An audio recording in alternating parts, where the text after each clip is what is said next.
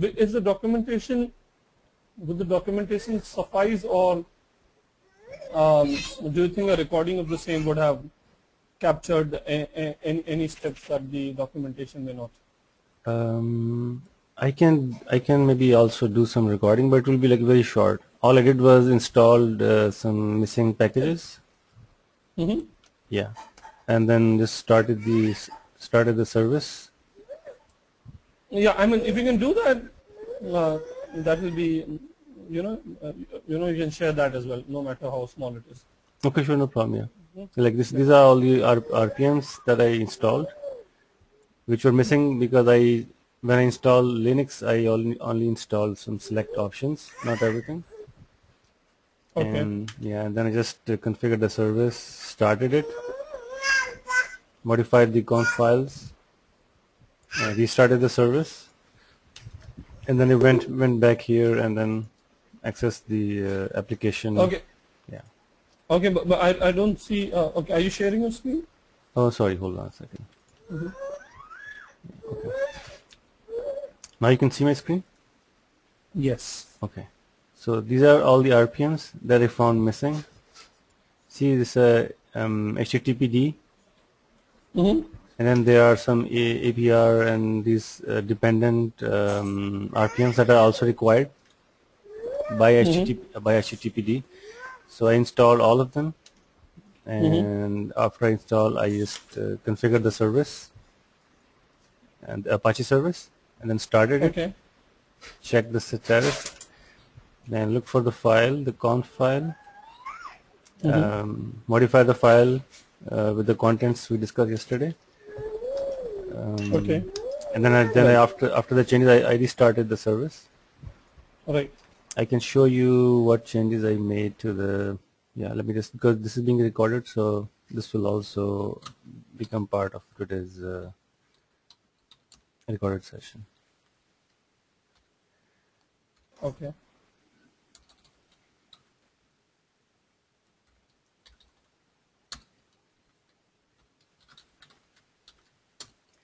So this is the load module portion that I added, and then there's if module. This is what we discussed yesterday. So this is the host where my managed server is running. This is the port where it's listening, and this is the Right. this is the path. Right. And So this is the yeah. So if MS1 has another application with some other context root, yeah. you can even front end that application, which is again on managed server MS1 with the same Apache, but just by changing the context root, the match expression, right? Okay, changing or just adding to it? No, it will require a new if module. A new F. Oh, okay, all right, got it. Okay, so the new if module means these both of these entries, or just one entry? No, both of these entries. Both. I mean, I'm not very sure about that, but anyways. Okay. Okay. And then after So that, do you have Ganesh? Yeah, he's online, but I think he's on mute. I'm sure he's listening. And after that, I just went here and I just accessed the application without specifying the port, and I was able to see the page. Right. Right. Good. So, is there some compulsion why he is on mute? I think he was. Hold on. He was trying to access his other laptop.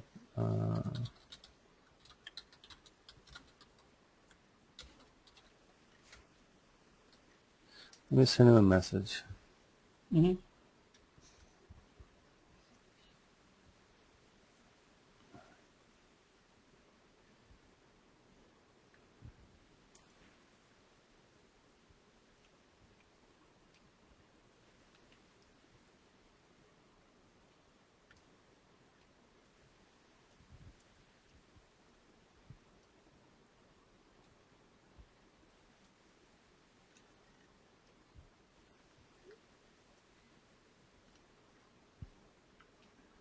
Yeah, let me see if he's on Google Chat. I don't know.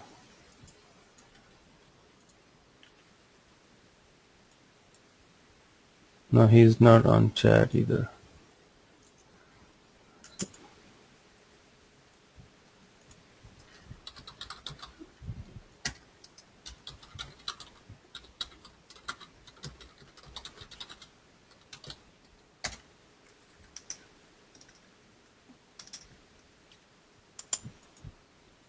think he just got my message for half an hour delay, so probably. No, he was here. He was around. Like we spoke, and he said that he's gonna go get a cup of tea, and he was back. He said that he was trying to configure his other laptop to join the meeting and continue working on the other one, where he has all his VMs. So I don't know.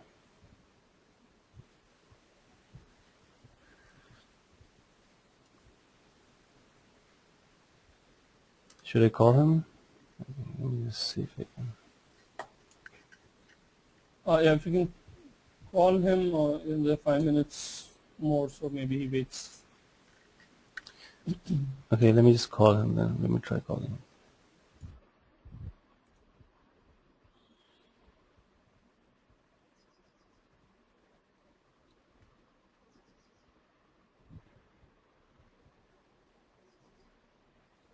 Okay.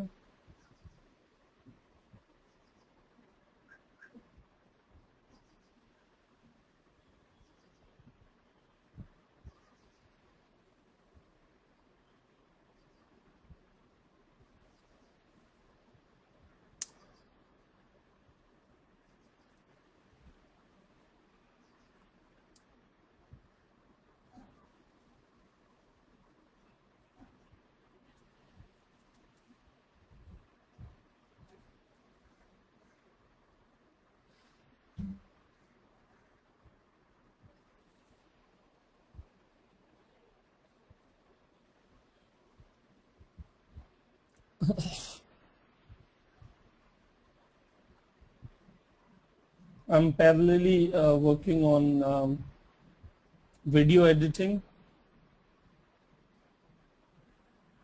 Sorry, please say it again. I don't know if you. Yeah, I just phoned him, and I. Do you?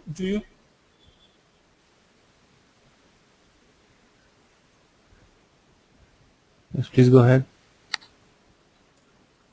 No, I said, do you have an idea about video editing, and have you tried to get into it? I tried, but I couldn't. No, I couldn't get. No, I tried. I couldn't get it done. Okay, so what softwares, tools, what were you actually trying to achieve? What was your profile around video editing? I have no idea how to do it. As you suggested, I tried to use the Windows Windows Movie Maker. I couldn't do what I intended to do, and then I downloaded another one, which people suggested is easier, and I couldn't do that either using that software. So. Okay, no, you can leave that, or just email me, with the details that from here to here you need to remove, or you need to remove from this time to this time, and I'll take care of. Okay. Then I will maybe when I will be reviewing the videos, then I will take a note, and then right. Yeah, we can do that. Okay. Is this guy coming online? He should be. I phoned him. I didn't pick up the phone. I got his voice, like his answering machine. Okay. So maybe he's waiting for the exact time.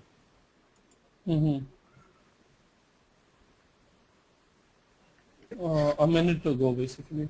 I'm sorry? Hey guys, I'm back. Sorry. I was. Yep.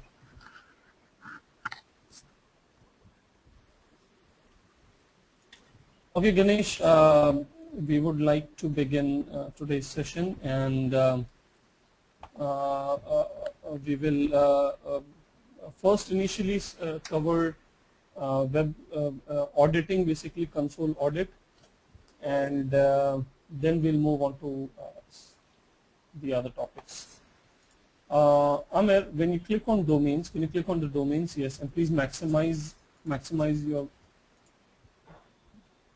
window. Yes, I did. Okay, go to advanced.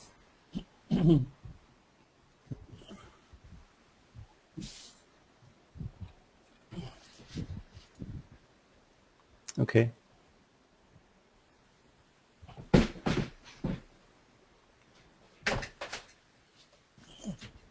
Yeah. Do I need to log and edit, or Not yet. No, that's fine. You can lock and edit and just come down. Okay. You can lock and edit and come down. Yeah. Have you locked and edit? No. Do you see configuration audit type there?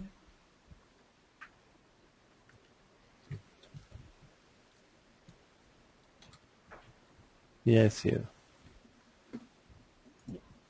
Okay, can you get the drop down? Yeah. It says change log, change audit, change log and audit.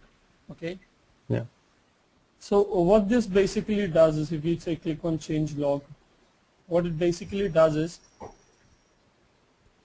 it does a record in your admin server log file any activity performed by any user on the WebLogic server console basically. So you have got a user called as WebLogic, right? You can have a user 1, user 2, user 3, deployer, tester, tester 1, tester 2, tester 3, deployer 1, deployer 2, deployer 3. There's that you can have any number of users. So what each user is doing on your WebLogic console is what you can, if you want an audit for that, as to who did what. So you can enable it from here, save the changes, and any user who does anything, it will be recorded in the log file. Like if I created a managed server, it will be recorded that user WebLogic created a managed server, user WebLogic created a cluster, user WebLogic deleted a server, anything. Okay, so this is basically, once you configure this, you can record all the actions that each user performs on the WebLogic console. Make sense? Yeah. So that's you're talking about audit, right? The audit option. Yes. Okay. The change log, change audit, change log and audit. So there is slight difference between them. You can just read what the documentation says. I'm not very well aware of, but what I did is change log and audit. I tried that option, and it basically logs all the very minutest details that you perform on the administration console. Everything will be recorded, so that if somebody wants to do an audit as to who messed up something, he can just look into the log files, and every user's record, wherever he clicked and whatever he deleted, changed, everything will be recorded in the audit file. So that's what is the use for change log and edit. Okay, configuration audit type. Okay. Now you can move up.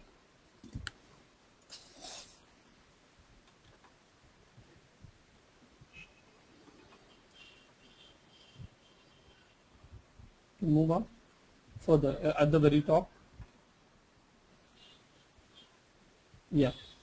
Now you will find an option record. Do you see that? At the very top, next to help. Yeah, here. Yes. Now if you click on that record button, you can click, no issues. If you click on the record button, it will generate a script for you, a Python script, a py script, okay, and the path is mentioned already.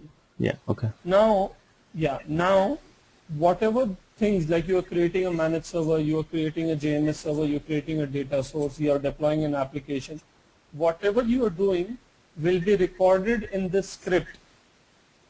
Okay. So the use of this would be, if you want to automate the deployment next time, all you will have to do is execute this script, Python script, and it will perform all the actions you performed via the WebLogic console. Okay, got it. So it can make you very strong with respect to automating, and being a WebLogic or a WebLogic administrator basically, who who is comfortable with automating different tasks that you need to perform. So this is a good way of utilizing this option basically. So you don't have to learn the Python script. All it does is automatically records in it. And once the Python script, py script is saved, how will you execute it? Java space WebLogic.WLST. You have done that before? Yeah. Okay, then give a space and give the path of the Python script. That's it. So it will instead of opening the WLST console, it will simply execute that script for you. Does that make sense? Yeah. Okay. So this is about recording, and the configuration audit type. So these two things I just wanted to tell you about. I think you guys are comfortable with it. Now, currently the domain is logged, right? Lock and edit is present. Where did we create the Python script? Like, is it asking you the path or some? No, no. Look here. When you press the record button, it tells me where this script will be generated. Oh, okay, okay. Yeah, here's the path. It shows you the path. Okay. Yeah, it shows the path. Yeah. Okay, so what was I about? Yeah. So what you can do is like lock and edit, right? Currently lock and edit is pressed. Am I right, Amir? Yes. I want you to write a Python script so that the configuration is released, whereby I mean the release configuration button gets pressed, the lock and edit button gets released, and okay, yeah. So whatever you're clicking, I don't want you to click and release, but I want you to write a Python script to release the button. That is your assignment. Okay. Got the point? So when you click on release configuration, what it will do is it will record the command to release the configuration in the Python script. All you have to do is just simply lock and edit by clicking and running this Python script. It will automatically release the lock. Okay. Got the point? Yeah, I got mine. Yeah. Okay, and Ganesh, you can do that as well. Okay, so I'll proceed with. I'll proceed with the clustering that we were about to do. Amir, I want you to deploy the application on 3 managed server, MS1, MS2, and on one server which is on WLS2. So deploy the application on one server on WLS2 and 2 servers on WLS1. So deploy this application on 3 servers. See, all you will have to do is click on the application. Yeah, of course, yes, you'll have to start all the applications. Okay. Okay, it says the machine, when it's the machine, it means the node manager is down at Amir. So yes, if you've already set the alias, I think you can simply start the node manager using the alias. Okay, man. Amir has already gotten the practice of not using the node manager. Good. Yeah, I don't remember if I configured here or not, but I guess you guys can configure node manager both the machines. I remember that. Yeah. Let me see what happened here.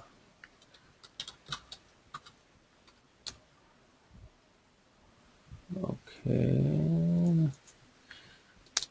See some errors.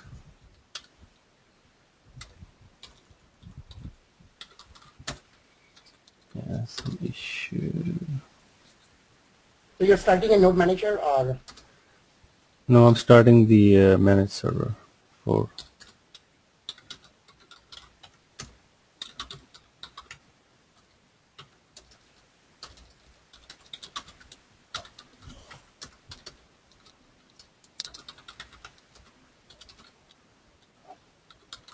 Because you are not configured the node manager on this machine, sir? I don't remember, but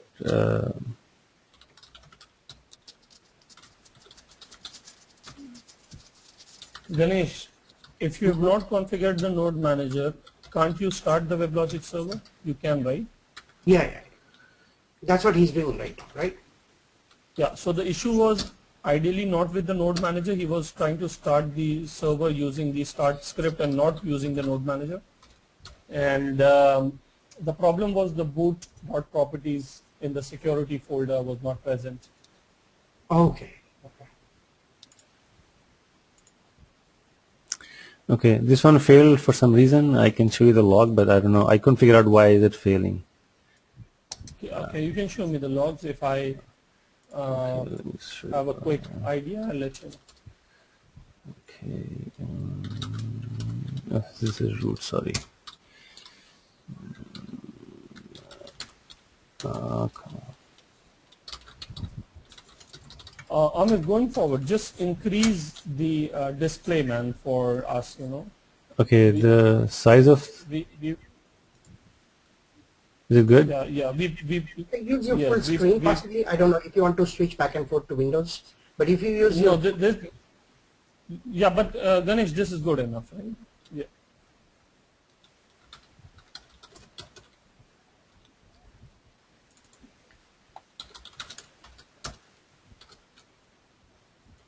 So this one was complaining. See here, it says server failed. Reason: startup mode is set to standby. Server cannot start because without admin channel. Okay. So we can yeah, do one thing. Yeah. Do one thing. Click on the admin server. Okay. No, click on the domain. Okay. Domain. Yeah.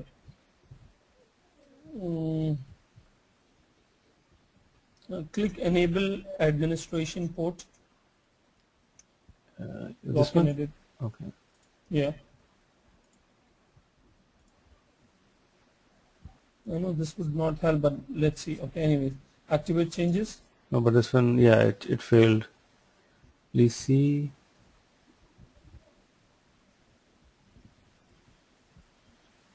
Okay, we have to shut down all the managed servers then for this one. Yes, yes, Yeah. please. Yes, please. So should I do Shut down all that? the managed. Yeah, you can quickly do that. Okay, all right.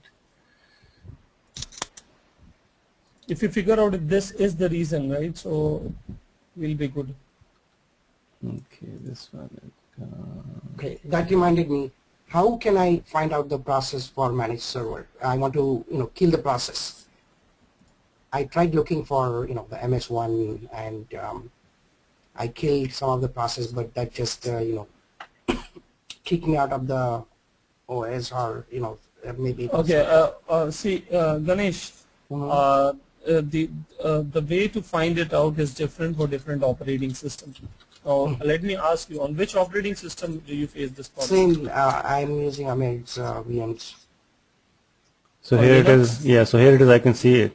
I can see MS4. I just grabbed for MS4. Okay. Yeah, and I can see the process is running. So I'm just gonna kill him. That's it. I don't know why. Hold on, Amir, Yeah. hold on, man. Yeah. Is that the process or the one below? Well, this is the application. Yeah, this is the process.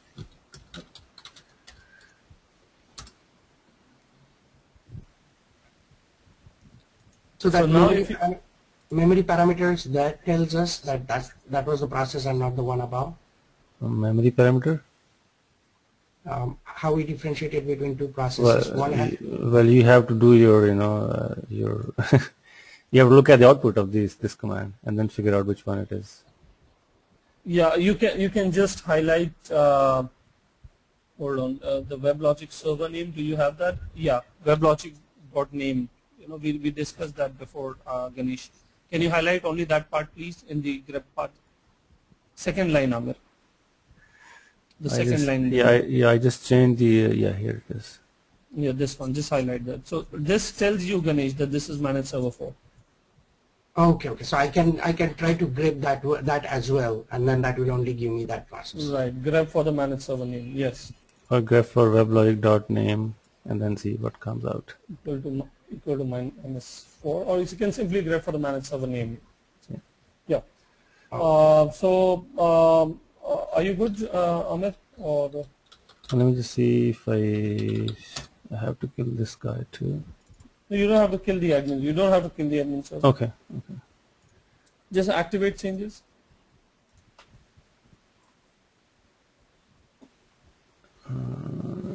There was another. There's another question. What There is is a this? managed server 2 in domain Google Apps and manage. Ganesh, Ganesha. Ganesh, just a sec. Let's restart the servers and then we'll take your Okay, question. okay. Can you go to Google Console back, please, Amir? No, my friend, just change the URL. Why do you fight with it? On the top, just change the URL. Yes. It's not Open a going. new, open a new tab. That's fine.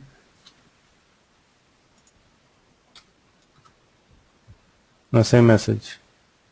Restart the admin server. Okay. See, this is a learning basically. When this happens, you're not able to get the console. What do you do? Okay. Step number 1: restart the admin server. That's it.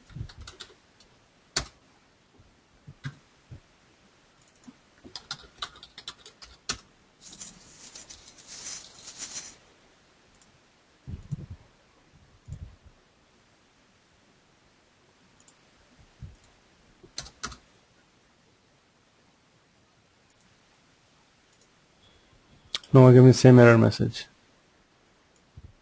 Even after restarting? Yeah.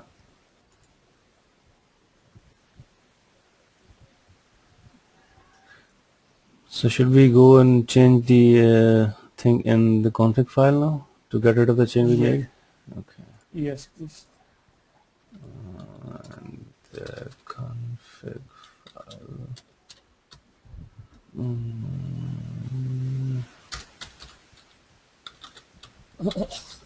And for now, just change the startup mode also of the server from standby to running. We'll figure that out later.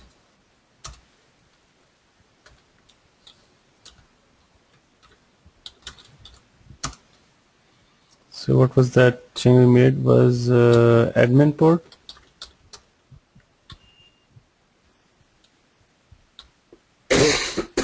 So how do I find out the change we made? Channel, is that the one? No, this is No, listen, Amit, just stay with the admin server. Don't move down. okay.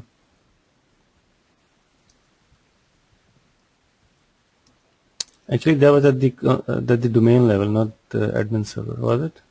Okay, so it should be up, further up. Yeah. Let me just.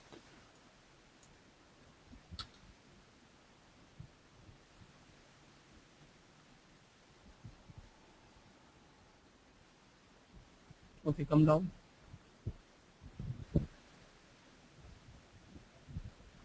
Just maximize the window. Why can you pull down and just expand it? You keep moving down and let's see, if you find something substantial. No, this is the end of the settings for the Okay, domain. keep moving down. Keep moving down, please. A little fast, okay?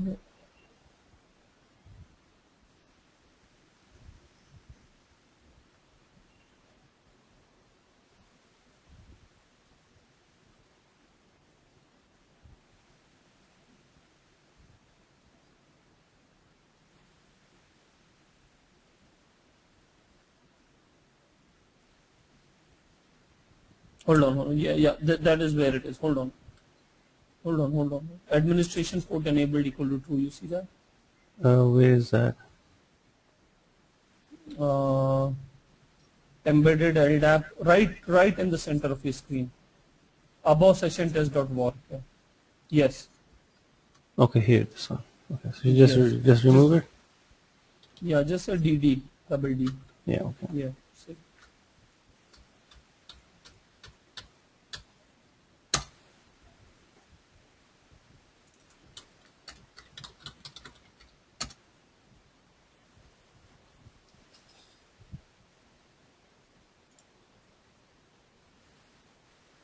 Oh, log. So I have to remove the log file now? Yes. Okay, and that was in some temp folder? No. Where is supposed to be? This The admin server log. yeah. Go to the admin server. Where is your admin server? Server's admin server, right? Is it on WLS2? It is on WS2, yeah. Okay. Go to your domain home, This is domain home. my friend NLS. Yes. Go to servers.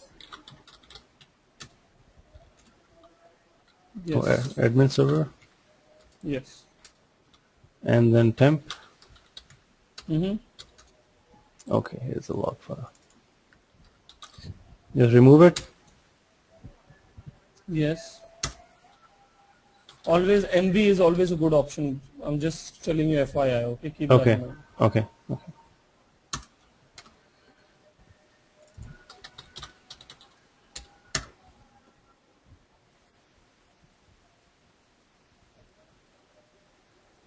No, still same error.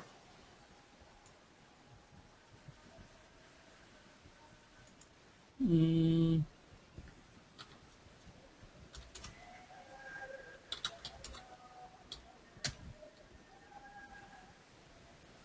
Yeah, the log file is back, but I think it's okay.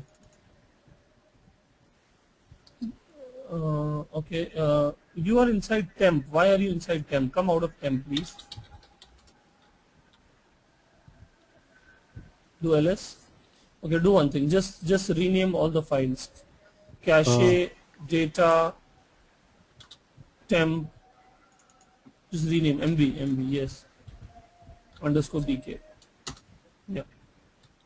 Data as well.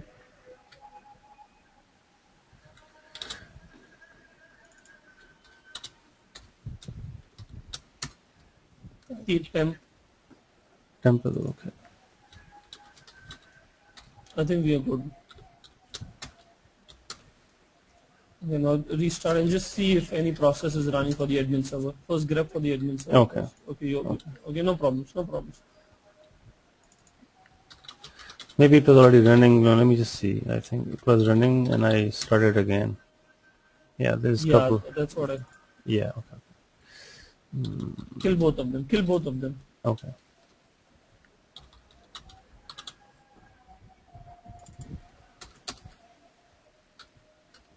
No, start one.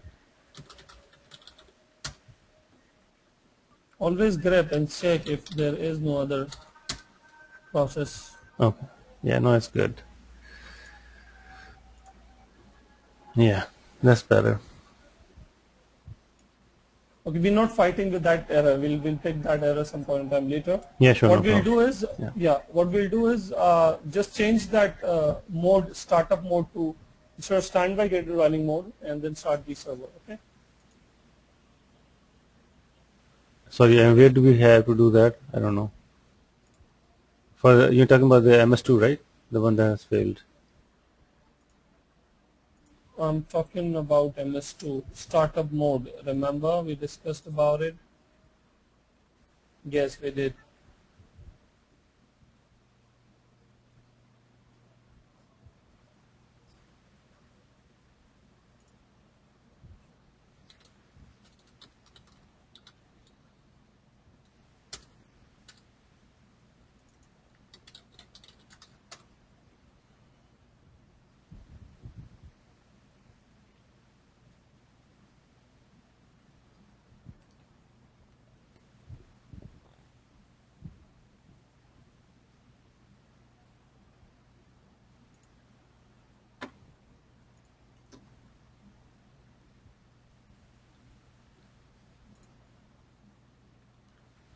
Okay, they're all running. Let me just double check the startup mode.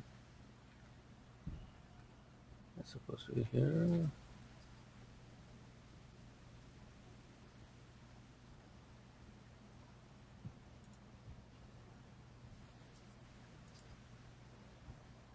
No stage. Okay.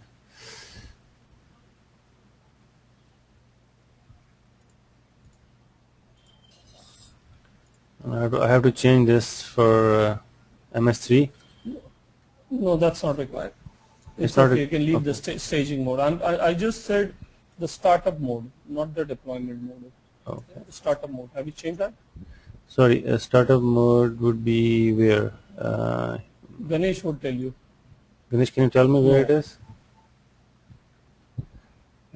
Start server Oh, startup mode for the managed servers. I remember I saw it somewhere. In the you were just using. Oh, that was the deployment. Now you wanted to change to the startup mode. Okay, where does this Just lock put- in? just- Where the lock just- in? just- Oh, he showed me on the first day, like the standby or like during startup, it can be in the admin mode or startup mode. Yes. I'm sorry, I cannot. Sahib, I cannot stop laughing at this moment. Okay. The reason I'm laughing is with the reaction of Amir, where he's very concerned about where the lock and button went away. But Yeah. Amir, Yeah. you should know where it is, right? It should be in the deployment, like under deployment, and then from there you because Hold that's. Hold on, Ganesh. What are you talking about? I mean, we're looking for startup mode, so logically. No, no. Hold on. First, I'm talking about the lock and edit. Oh, lock and edit. Okay, that's all the way in the left. Okay, here it is. I found it. Yes. How did Okay, how did now this- how did that disappear? Yeah. I think we removed it and Okay. I don't know. No answers. Okay. You have to ask Oracle. But anyways, where is the startup mode? Okay, startup mode. If I remember correctly. Ganesh is, parallelly opened the training video and he's trying to go through where we discussed that. Really, they will take him days, I guess, to. It was Okay, somewhere. go to that particular server. Yes. Okay. Go to advanced. You are at the right. Oh, place. Go to advanced. Oh, okay. Yes. That's why I couldn't see it. Yes. It's already running for this server. Go for MS2. Oh, I think they're all running. No, is MS2 also running? Yeah, I started all of them. And all of them are running?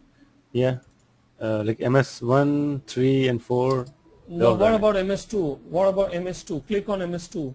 MS2 it fails to start with error. Server startup mode. Can you change the startup mode for MS2? Have you changed that?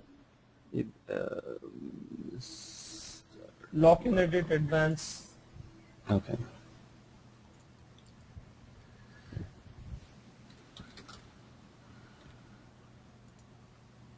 Oh, this is already on standby. To running? That's what I'm saying. Yes. I see. Oh, okay. Now it should come up. Okay. Yeah, what happened to this guy? I never changed anything on him. No, man, we did that. We changed it ourselves when Ganesh asked that question, man. Go back to the recordings. You guys need a couple of weeks break. Okay. All right. Okay, let me try starting it now. I'm listening until those weeks would be different than the previous weeks, okay? Okay. Okay. Okay, just start on the servers, and we will now deploy the session test application to 2 servers on WLS. 1. 2 and 1 server on WLS1. Okay. So Okay, click on the deployments. You don't have to undeploy and redeploy. Click on the deployments. okay. Click on the application. Go to the targets. Why do you have 2 applications here? Because I was also trying to deploy this using the other methods that we learned. Okay, okay. Yeah. So Okay, but it's good. Okay, anyways, go to the targets. I can remove it if you want. No, that's fine. Okay, go to the targets.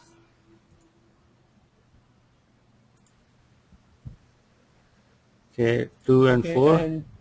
And yeah, whatever I said, yeah, that's good. Save. Okay.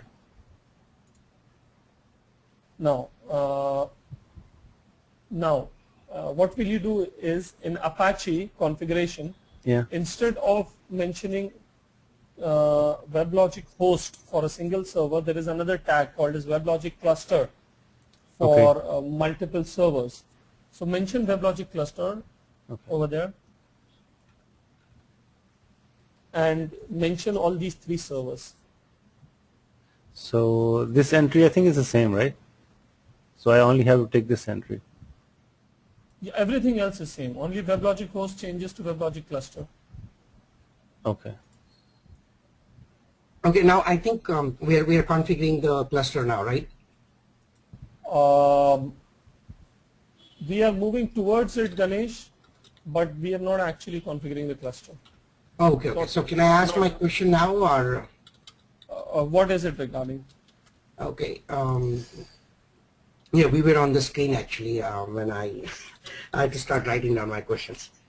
Okay. But anyway, my main question was about the processes, because we have multiple domains on one machine, and multiple servers with respect to each domain.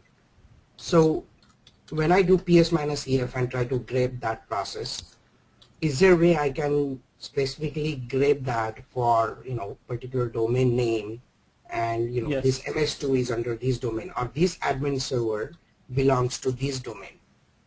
Yes, you can grab for two things. If you have you have MS1 on two different domains on the same Unix box.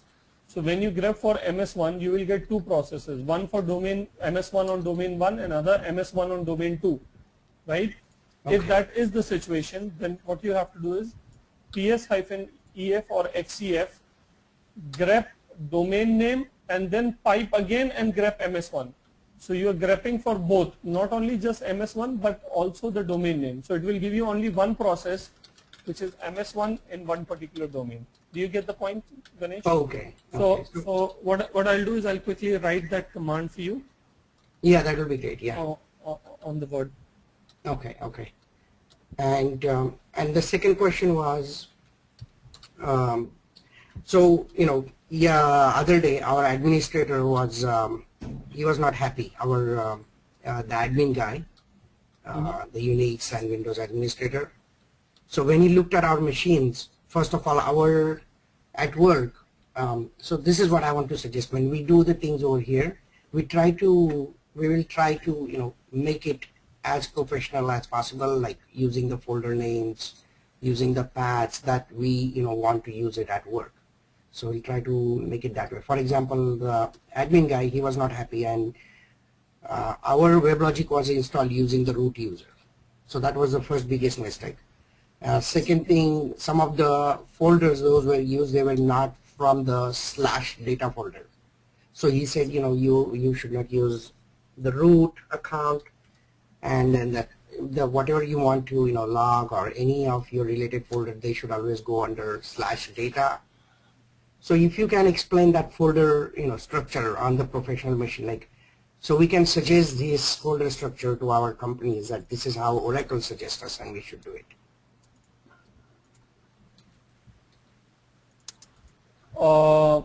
With respect to his first concern that WebLogic is installed with root user, we have already covered that, Ganesh, in the very beginning, and that is why we went ahead with Oracle user on a Linux machine that Amir has, and not with root user. Okay, because if you install WebLogic with root user, any other user who does not have root privileges will not be able to start the WebLogic server, and he'll face n number of challenges. Does that make sense? Yeah, yeah, and that was the problem actually. So this is, I joined this company, I told you, right, a couple of weeks now, 1 month. Right. So this has been going on there for ages, but they are now trying to make it more secure and all that stuff. Mm-hmm. Okay, with respect to the structure, directory structure, see, you can have it as per your wish. The best thing is not to use tmp temp, basically, because the temp is usually has some amount of memory for virtual disk caching and stuff like that. So apart from temp, you can use any drive which has good amount of space. You can just create something like app/WebLogic/ or app/middleware/ something, some directory structure, and you can install WebLogic inside that. You can have a separate drive created by the Unix SA for your logs file, so /var/logs or /var/opt/logs, something like that. And you can direct all the WebLogic server logs, Apache logs, to be going in that particular directory. You can give the path. So this is the only couple of points that you need to bear in mind when installing WebLogic server, creating, configuring WebLogic server and the logs. Apart from that, I think you should be good. Okay, I have finished making the changes. Just want to have them reviewed with you. This is the WLS1 server and the MS1. Sorry, this is the port for MS. Just speak out the managed server name. That will make more. Okay, this is MS1. This is MS1. Yes. Yes. This is MS4, and this is MS2, and same thing here. Okay, that's good. Did you restart your Apache after you made the changes? Not yet. You'll have to. Okay, I'll just open the. You'll have to. Now, after you restart Apache, Amir, I would want you to tail for the out file of all the 3 servers here in 3 different sessions. And then we'll try to hit the application and we'll see which server gets the request.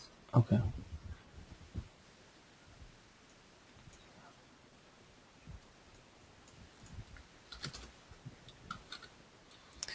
MS2 log.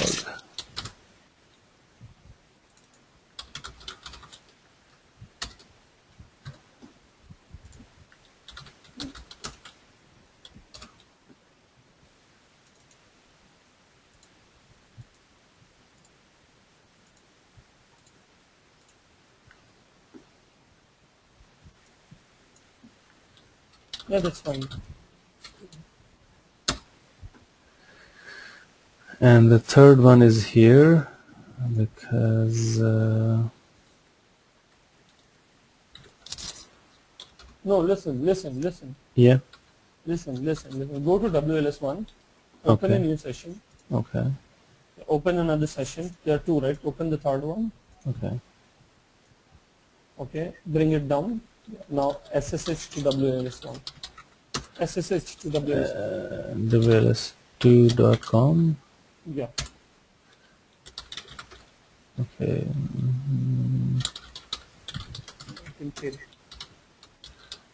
Yeah, that's a good idea.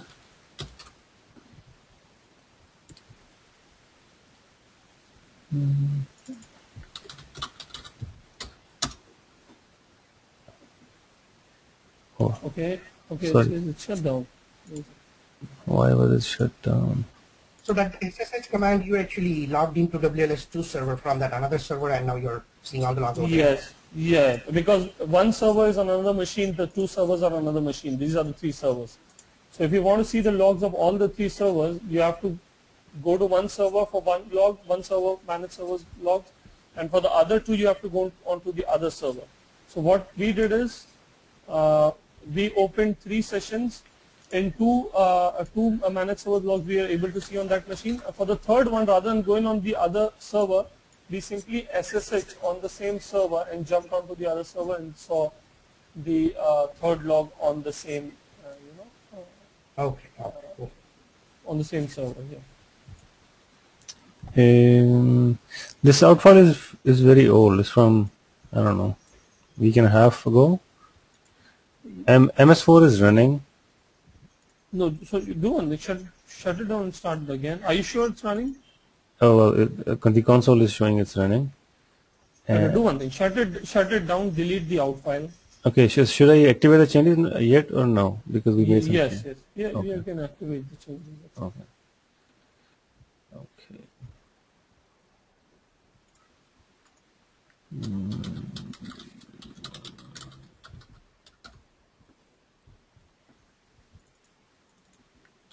I don't know where the out files are, right? So just kill the process, yes, and delete the out file. Okay. You would have aliases, right? Don't you? Yeah, I do. move into the log file folder, delete the out file. Are you sure that is the location we are generating the out file for this guy? Yeah. Okay. No, if that is the case, it should have been updated. I don't know why it did not. But anyway. Yeah, I don't know. Maybe I don't know. Let's. Okay. Anyway, you can start the server.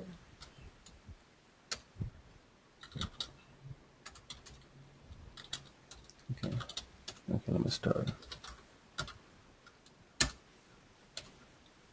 Why did you move out couple of? I may not have the right alias for this.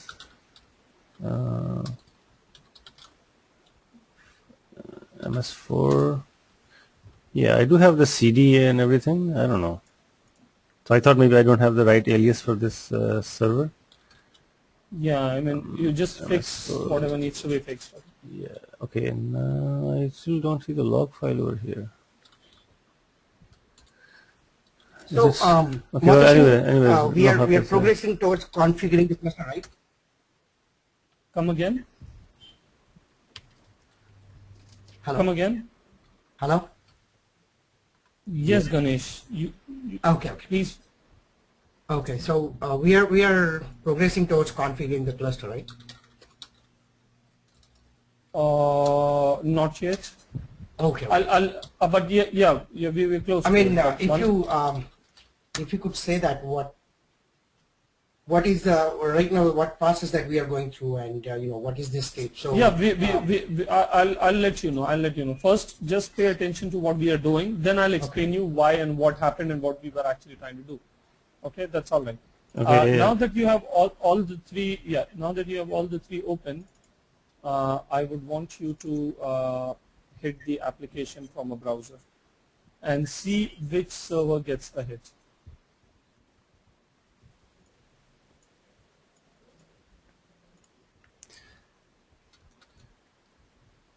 Okay. Did we?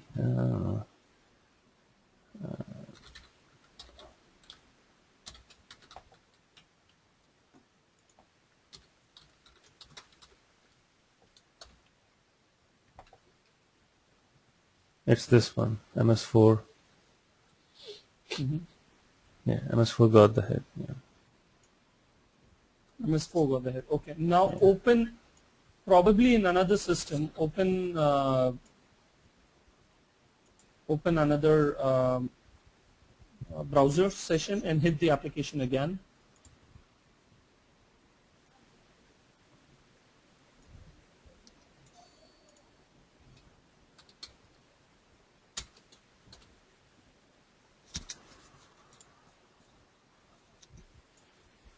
Okay, this time it was MS2.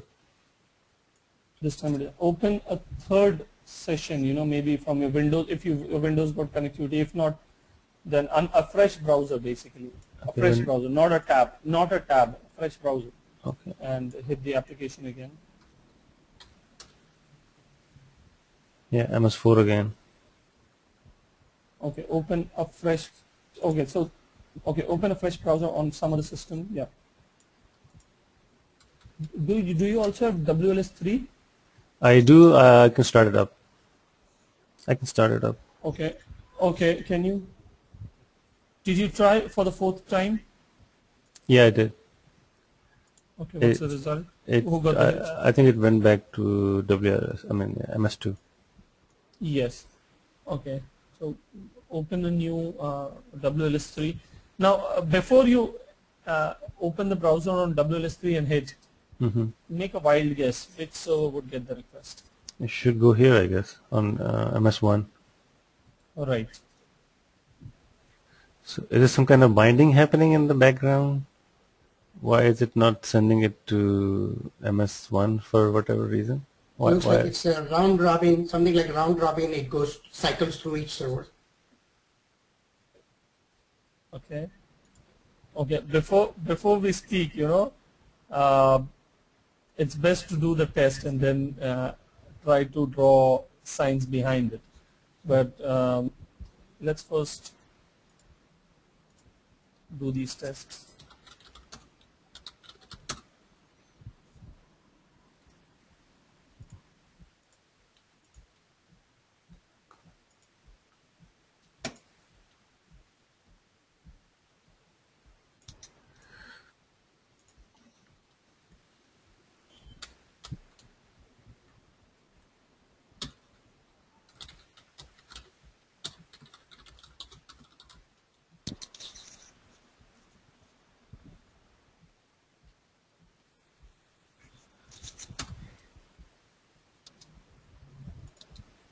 Yeah, no, it's MS1.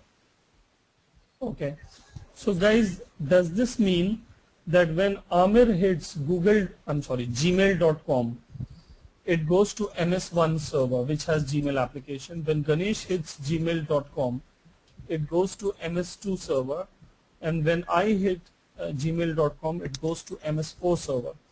And when Amir clicks on compose, it goes to MS1 server because that's the first server that served his request. So it knows that this guy is the same guy who's trying to reach out to me.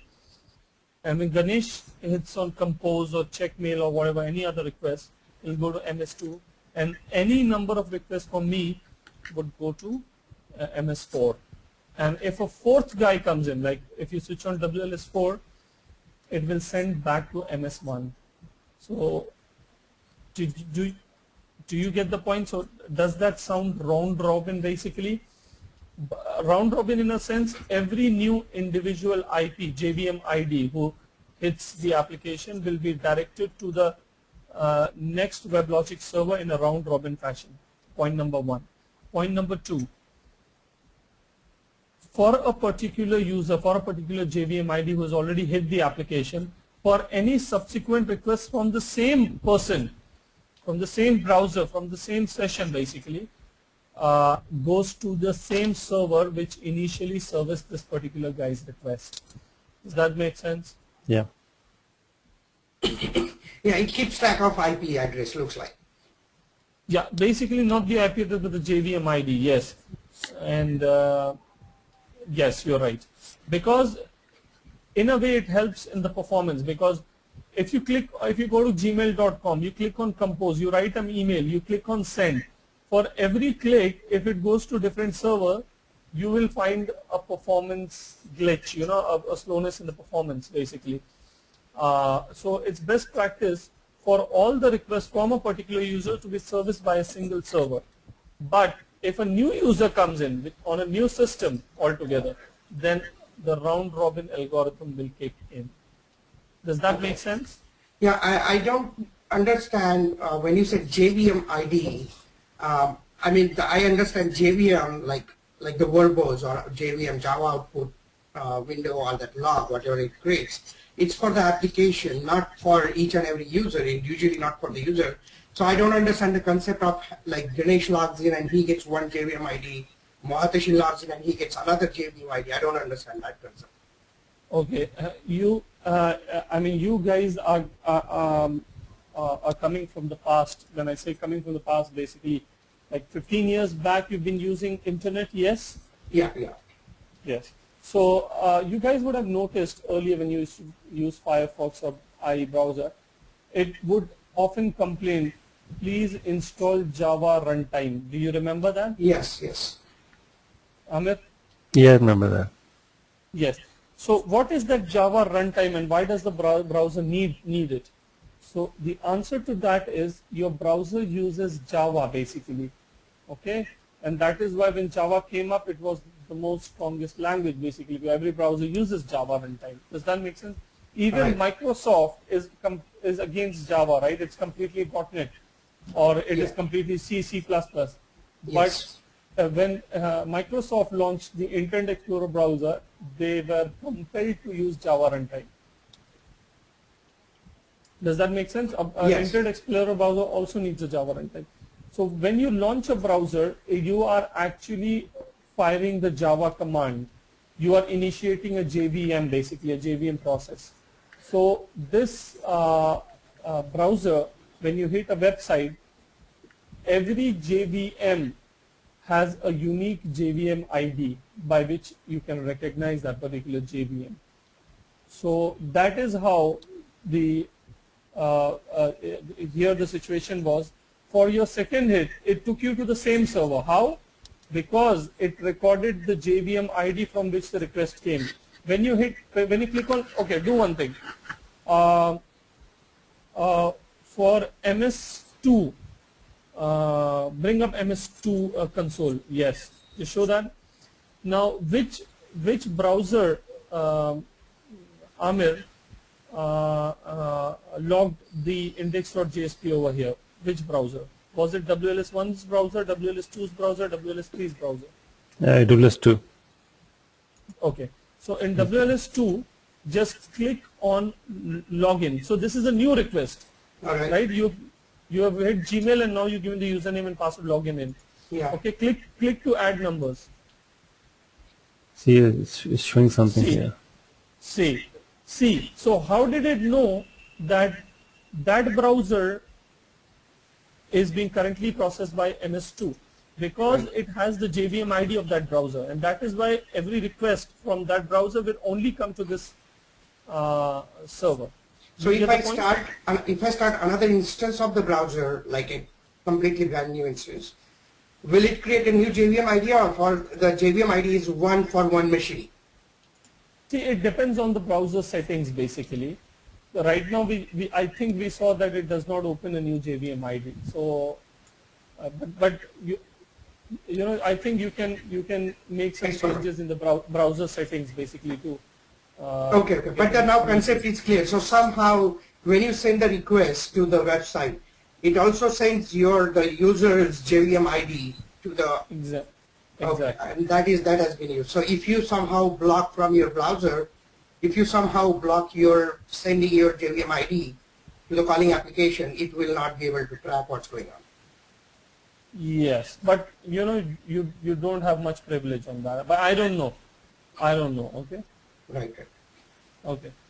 So, So this is what exactly you said. What we were doing is you configured httpd.conf file, and that's when you put in all the 4 different servers as a cluster server, and then that configuration told Apache server, like, I had to keep doing the round robin through these servers and then track the JVM ID to pass it on the same requests. yeah, probably yes. This is something in the JVM ID, and this is this is see. Currently, we don't have a cluster, right, configured on the WebLogic front. So this is definitely in the plugin, basically. So the plugin knows that whichever server I'm been given to, the default algorithm that I got to use is round robin. Yes. Okay. And at this time, do we have to care about hitting Apache, because Apache came in on the port number 80, and if we keep on hitting WebLogic server directly with 7000, whatever the port we configured to, will it make a difference? Yeah, so round robin will not happen. If you're hitting the WebLogic server directly, then the concept of Apache and the plugin with Apache does not come into picture. So the round robin algorithm that is a part of the plugin does not come into picture. That's the whole point. Okay. So we have to be careful that when we call this session test, we have to be careful that calling this session test not with our previous settings where we were directly calling WebLogic server. Now we have to call it through Apache, which is So you know, this is more. It's like your hardware load balancer. You know, like it's load balancing amongst the 3 servers, isn't it? Yes, it is. Yeah, it is. It divided all the requests to different servers. But I see if you go back to your browser, Amer, are you calling your every time you're calling the same URL, right, from the port 80? What port 80? I'm not specifying any port. Right. That means it defaulted to port 80. Port 80, yes. So he's basically hitting Apache. Right. And Apache doesn't have the session test application, right?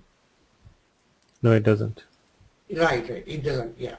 So it is forwarding the request to WebLogic in a round robin fashion. WebLogic is processing, using its own memory and the CPU, doing the processing, sending the result back to Apache, and Apache is sending back the result to your browser, which is the client. Okay.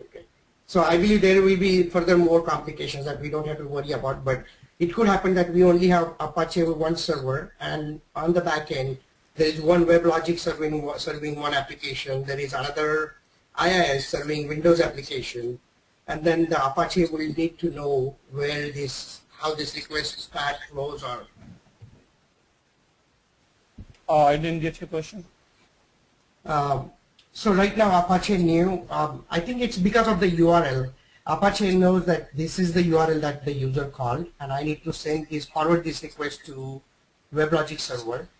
if there was... Yeah, because listen, WLS1.com hits Apache. Do you agree? Yeah, yeah. Okay, now then it says /session test. So in the httpd.conf file, Amir has mentioned session test, right? Okay. So it goes in that if module where session test is mentioned. And Okay. in that if module, the list of the IP and port number of the WebLogic managed servers are given. That is how it comes to know that these are the managed servers I need to do the round robin or load balancing between. Okay, okay, got it. Okay. Okay, so we'll proceed from here. What we'll do is I will need to share my screen.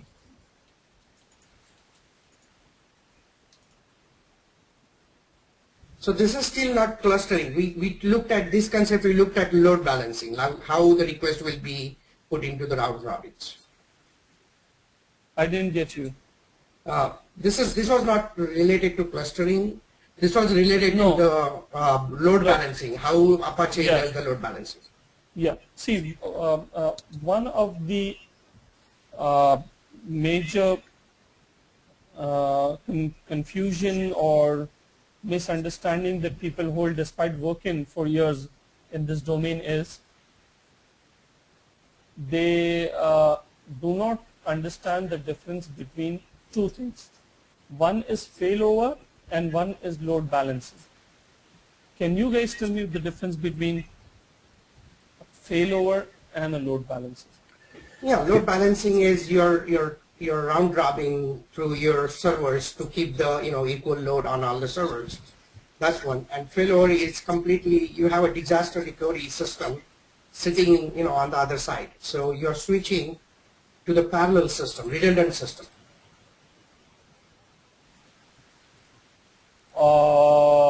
No. I understand you're trying to come close to what it is, but it's not the disaster recovery is nothing to do with failover. What you're talking about is basically an operating system failover, but that is not what we're talking about. But anyway, let me give you a good idea about the differences between load balancing and failover. Yeah. Now, load balancing, BALANCING. oh, I'm sorry. No. I mean, we just want to be readable because this is getting recorded and. Yeah. So, point number one, right now, Amir, if you can share your screen.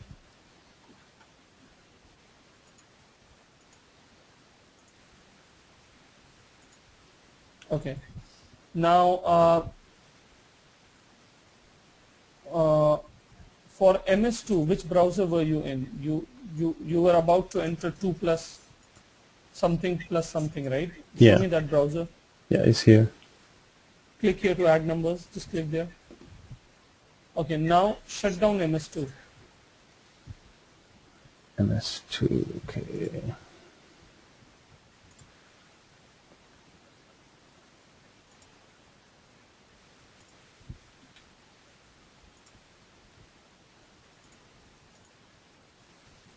Okay, now on the browser, go and add 2 numbers.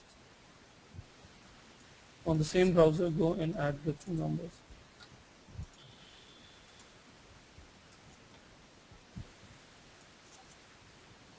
Okay, so you did not get a result. Okay. Yeah. Now I have a question here. Is load balancing happening between the 3 servers? Yes or no? It is happening, but failover is not. Exactly. Load balancing is happening, but failover is not. If failover would happen, then you would not get this error, but some other server will jump in to process the request. Even if the primary server, which was servicing your request, went down, the other server would take its part. That's right. So now you understand the difference between failover and load balancing. Am I right? Yeah. Yeah, and then it will carry on with the session. It will keep the user session, everything insane. Exactly. Now, the other point that I want to make you understand is, do you require a cluster for load balancing? The answer is no. You don't require a cluster for load balancing.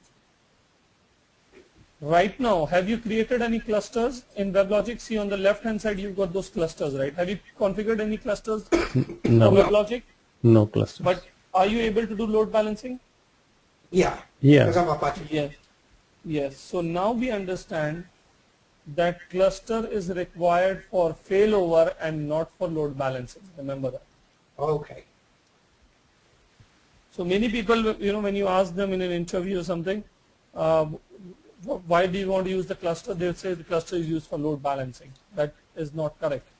Right. The whole purpose of a WebLogic cluster is basically for failover and not for load balancing.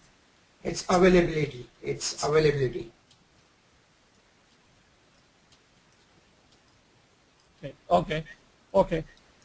So I hope now you understood the difference between them. Now we're going to create a cluster.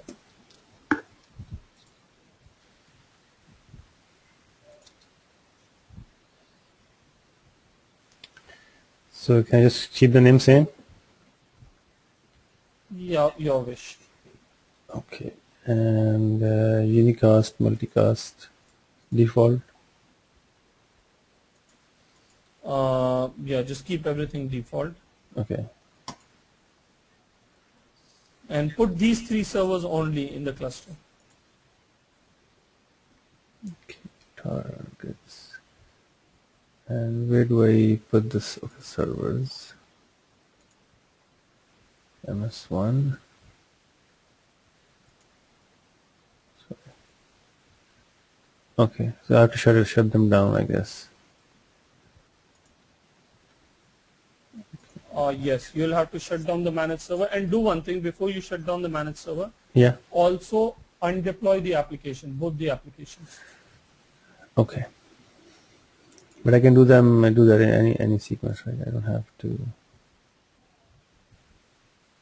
Or should I? Yes. No, your wish, whatever. Yeah, I mean for undeployment you have to shut down the servers. That's the first step you do, right? No. No. For undeployment, why do you have to shut down the servers? You don't have to shut down the servers to do undeployment? No. To delete your application? No. No. Okay. And MS4 is running here. So you can keep the servers on running and you can go in the deployment and delete the application without shutting down the servers. Yes. Then why did he shut down them right now? He shut it down for the cluster. You cannot create a cluster while the servers are running. Okay. Okay, all 3 are down. So let's go back here. Servers. MS1. MS2.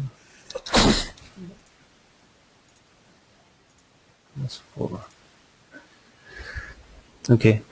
Activate changes. Yes, please. Okay, and remove the deployment from all of them. Yes. Okay, log in it. And I have emailed you a new application. No, hold on. Okay. Are you changing the targets or you are undeploying it? Okay, I have to undeploy. Okay. Yeah, just undeploy it. Lock and edit. Undeploy and then delete it. Yeah, I mean, stop it and then delete it. Basically, that's the undeployment. You have to force stop now, both of them. Okay, let me first close. Force stop now. Yeah. Also, you have to stop the deployment first before you delete it. So if you shut down the servers, will that stop the deployment automatically? Yes. Okay. Oh wait. But he already shut down the servers, right? Yes. Then why we just? No, Yeah, he started them back. Oh, okay. No, I haven't. But the thing is, One of them is running. MS3 is running. Yeah, but MS3 is not part of the cluster, and I haven't deployed anything. No, hold on. Amir, can you show me the servers? They shut down this cluster. Okay. Okay. What about MS4? Are you sure it's shut down? Yeah, because I killed the process because there's no node manager running, so it doesn't know the state. Okay. So maybe had you refreshed Amir, it wouldn't show active. It was showing active, right? Yeah, but the deployments are gone already. Yeah, that's fine. Okay. Yeah. Okay. So, So now you can lock in it. Okay, so I just take it as its best practice when you are undeploying or deleting your application, you stop it first. Doesn't matter your servers are running or not running. No, Ganesh, it's compulsory for you to stop the application before undeploying it. It will not allow you to undeploy while it is running or while it is active. Okay? Hold on. Amir, just wait for a moment, please. okay. Ganesh, Okay. did you get the point? Okay. Yes. I mean, all I did is I remember at work, I had to undeploy my application, so I shut down all the managed servers first, and then I came to deployment and I deleted it. No, you don't have to do. No, listen, the managed server need not be shut down for the deployments to take place. But if you do that, it's always a better. It will never give you any issues basically. Okay. Starting a JVM, right? Okay. Okay. But it's not required. Amit, did you download the email that I sent you? Oh no, you sent to I Gmail sent you a new email, yes. and Gmail. Both to Gmail and both of them, Gmail and Yahoo. Okay. All right. I want you to open the application in a zip file and show me the WebLogic.xml. Okay. So WebLogic.xml is the application like a web.xml because we have config.xml. That's where our server and domain configuration and managed server names. Listen. Yeah, the config.xml is basically a representation of your WebLogic domain. Right. All the configuration, whatever it has.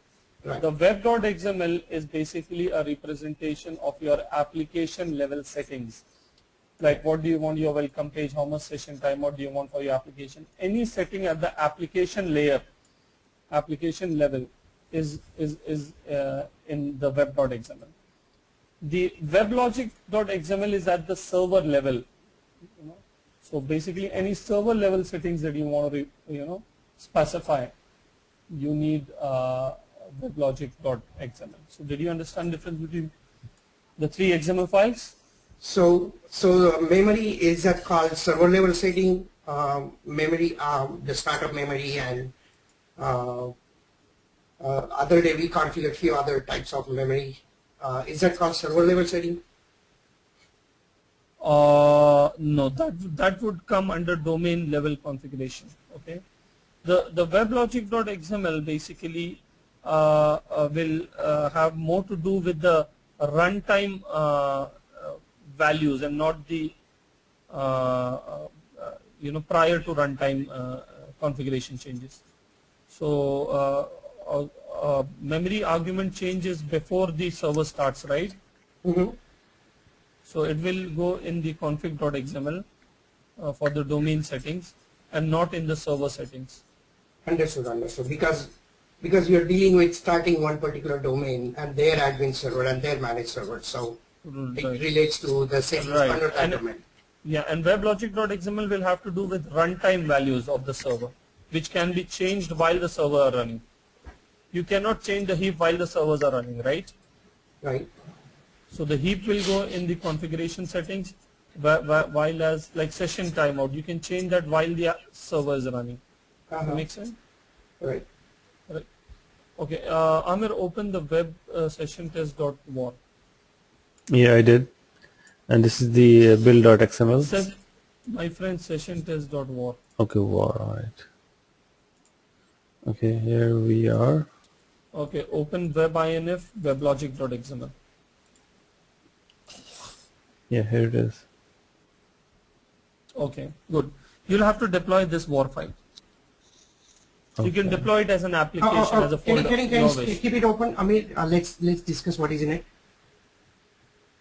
So it has description, persistent store. I don't know any of the, like, it's only has 4 lines and don't know what settings it has. Right. So it says that store the sessions in the memory basically, right? So this tag will enable session replication. And why do you need session replication? In order to achieve failover, because you want the user session to be retained even if the server goes down. Does that make sense? Yes. So you'll have to specify that parameter in your WebLogic.xml, and that's what we are doing now. Understood. Okay, so deploy this session test as a WAR file or as an application, whatever you feel like. So the existing session test WAR you gave us, it doesn't have this setting? No, it doesn't. Okay, okay. So you purposely made it different. Yes, So as we progress through, we can see the difference. With this setting, this application, if you try to deploy it on managed server 1, it will not get deployed. It will say, give me a cluster, only then I'll get deployed, because I have session replication feature in me. So get me on a cluster, don't get me on a single managed server. Okay, okay, okay. So it has that inbuilt check that this is specially meant for cluster. Yes. For the failover. Yes. Okay, good. Okay, here we are. This is the application, the VAR. Okay. Yes, deployed on all the 3 servers. All the servers or the cluster? Yeah, the cluster. So rather than selecting the servers individually, you can simply select the cluster. And whatever you have done, all the deployment classes, everywhere, wherever you find the managed server name, you can change the managed server name with the cluster name. And instead of getting deployed on the managed servers or servers, it will get deployed on all the servers in a cluster. Does that make sense? Now, Ganesh has a script that does the deployment on a cluster. And Ganesh, we showed you WLST script for deploying applications. We showed you Ant build script for deploying. We showed you WebLogic.deploy tool. So what you have to do is, Ganesh, change. We did it for a single server, right? Managed server, or 2 managed servers. Change that to a cluster and see if it gets deployed to a cluster. Okay, that happens to be your assignment. Right, right, right. I mean, we have been already doing it at work. It's a Python script that has the parameter. No, but listen. I need a Python script that deploys to your environment. Sure, sure, sure. And that too to a cluster, yes. Yes, yes, I get that. Yeah.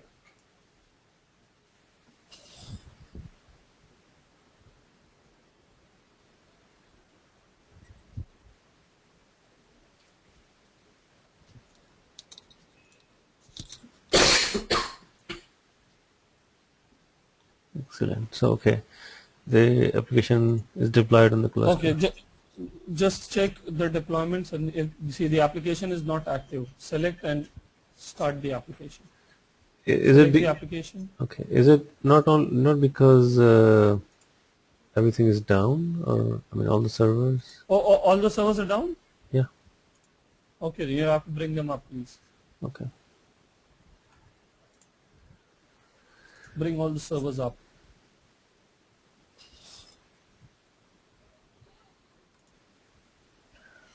So if servers were down, will it complain that I cannot deploy or anything, any errors like that?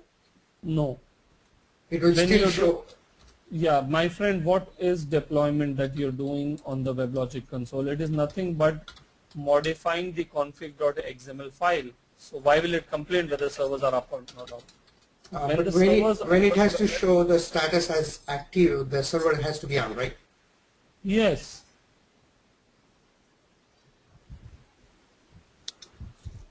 But it will not stop you from deploying, right? Why would it stop you from deploying? Right. Because this deployment that you're doing is nothing but simply modifying an XML file. So whether your server is running or not, who stops you from modifying an XML file? Okay. I mean, just think logically. Okay? Right, right. Okay, I see some changes in the new messages in the log file. It's waiting for synchronization with the other members of the cluster. Right. Yeah, This is where it yeah. Now I'll explain you the logic behind how clusters work. But let's do a small assignment before that. Okay. Last time, just a second. So we have now cluster, and we have this 4 or 3 servers configured in cluster. So when we deploy this application, depending on deployment type we learned yesterday, staged or no staged, or what was the third? external stage. External, yeah, external. So when we deploy now, and if it is, for example, stage, then it has to travel through the wire and get it deployed on each and every server. Yes. Okay. So that WebLogic would do that, like transferring all these files to all the managed servers, and Yes. okay. And that's where the problem is. If you have a application and has to be deployed in 12 different servers, you better have some utility or in taken care of that before WebLogic try to do it, from one server. I didn't get that. I mean, to improve the speed, like as you said yesterday, your deployment file could be, large enough. In that External case, deployment is the solution. right. External mode of deployment, yes.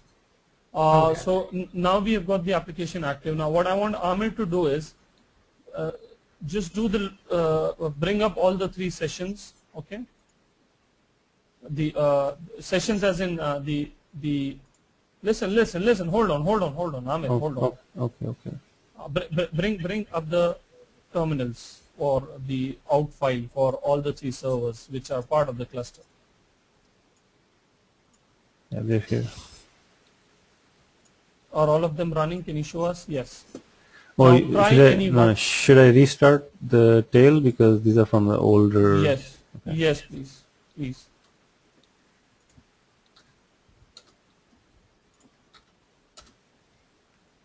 Okay.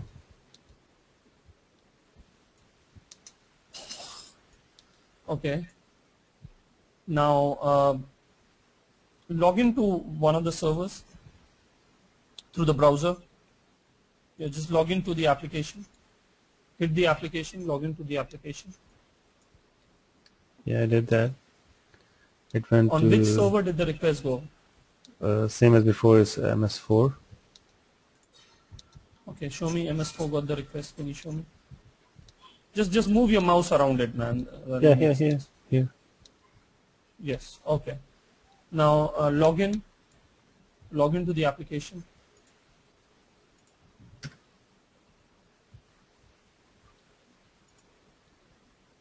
Okay, this is also going to the same MS4. My friend, I said log into the application. Did you hear me? Okay. You woke up early today. Okay, no problem. Log into the application. Close all the other browsers, man. I just need a single browser with a single session. Don't mess things up. Just keep it very simple, very straight. Did you log in? Click on login. Hold on, let me just restart now.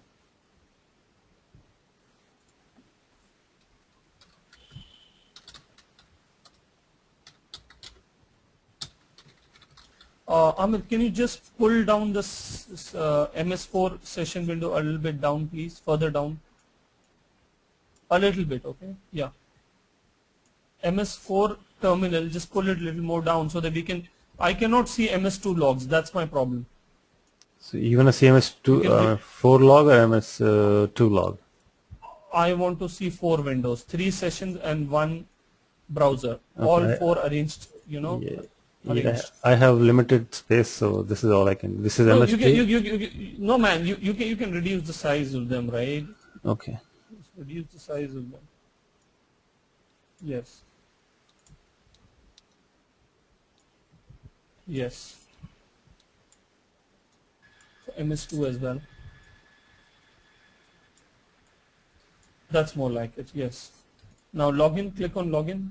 I did, and I'm getting some error message now.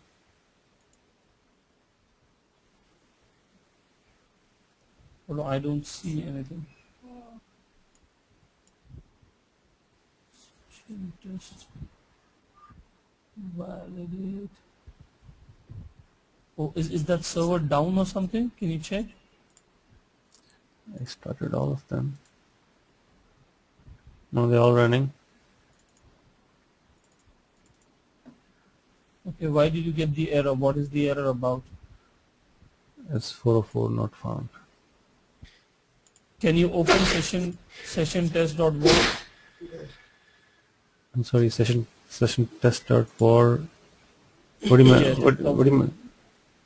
the application that you deployed, open it and see if you have validate servlet in it. Okay.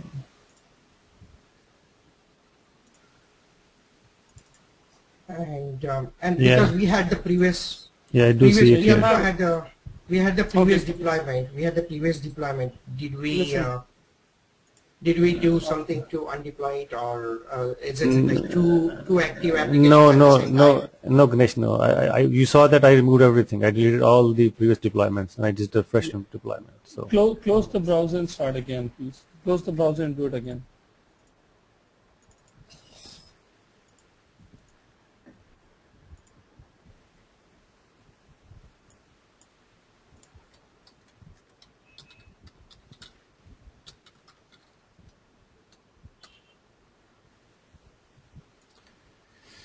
okay, this time it hit this WLS2. That's fine. Just log in, please. I Click get on it. login button. I did. I'm get the same error message. There were anything matching the request URI authentication is given whether the condition is temporarily. So,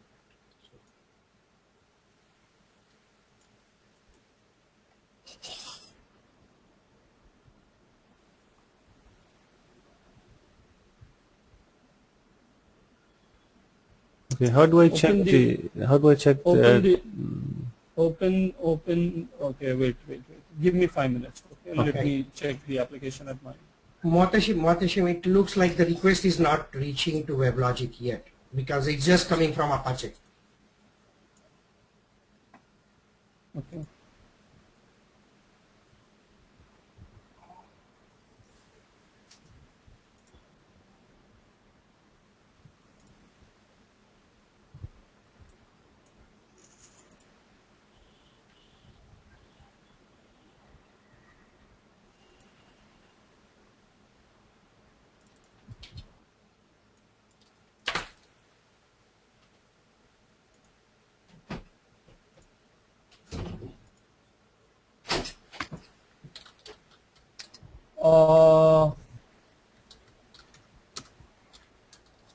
Okay, I understood the problem.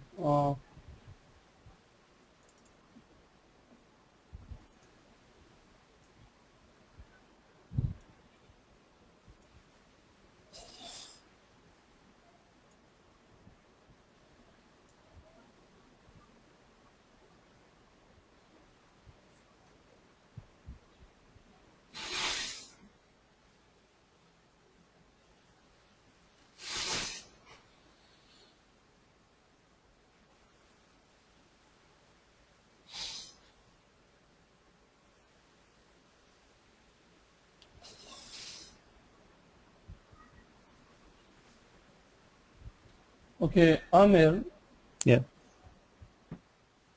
I sent you a zip file, right? Yeah. The zip file had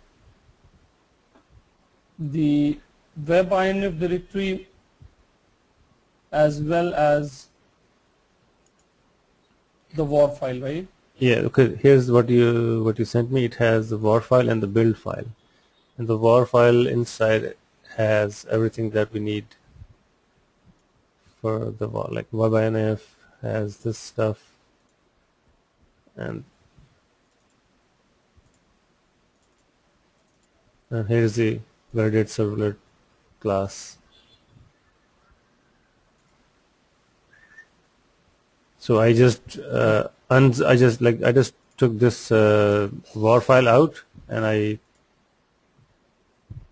Deployed the war file. Okay, yeah just give me a moment. yeah. Amir, while he's looking at the other stuff, can you try restarting Apache server itself and see if that error goes away? It's nothing to do with Apache. We didn't touch Apache at all during all this process. Right, right. But that error message saying that 403 is from Apache. It's not from WebLogic, right? It's because something wrong with the configuration of the application, not Apache. Validate submit.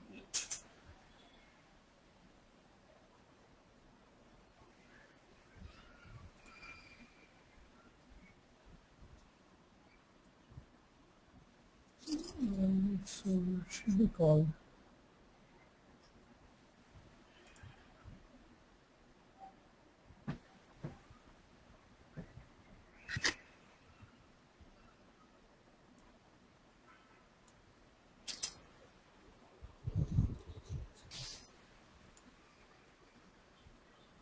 Does it say 403 or 404? 404.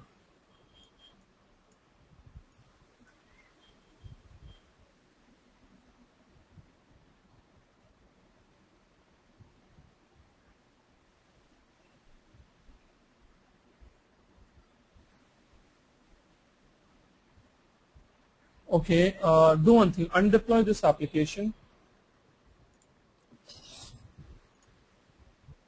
Undeploy the application, close the browser and then undeploy. Close all the browsers that are hitting the application, undeploy the application.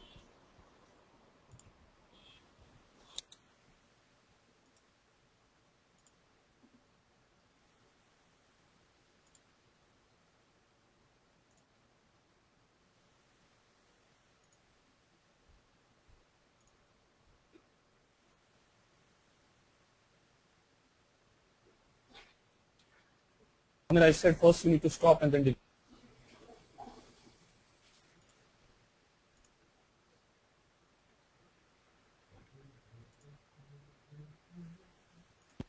Ahmed, not the managed servers, not the managed servers. I told you to stop the application and then delete the application. Okay, all right.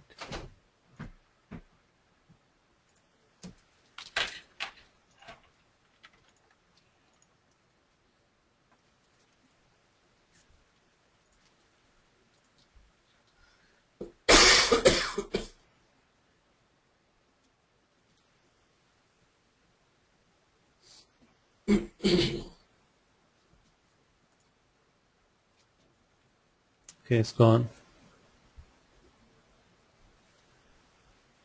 Okay. You would be having the session test application that was working fine, right? Yeah. For the earlier one? Yeah, I have it. Okay. Yeah. I will just share the tag in the Word pad and just add that tag to the weblogic.xml and deploy the old application which was working fine. Okay. Does that make sense? Yeah, sure. Yeah, I can do that. Hmm? Yeah.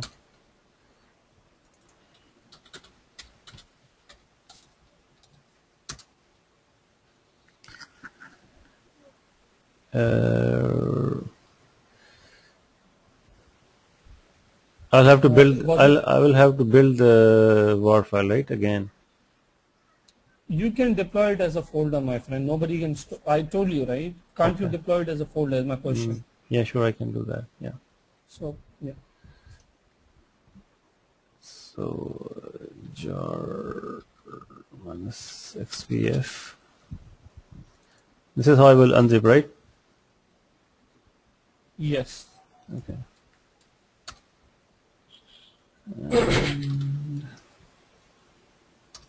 First ls and see what you got.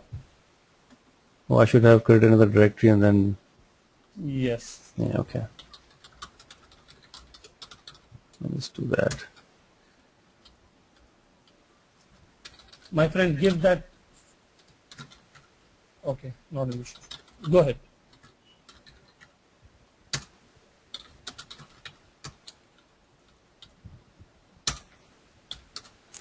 Okay, so this is what I have, and I will go web-inf, and I have to change this one, right? Yes. Okay, so what's the tag that I have to put? You have that in the Word document. Actually, get it from the application that was not working. Word document may have some white space character. We don't know. No, that's fine. That's fine. It's okay. Just from session descriptor, to /session descriptor. Copy those 3 lines. Yeah. Okay. Yes. That's it. That's it. Okay. Save and deploy the application.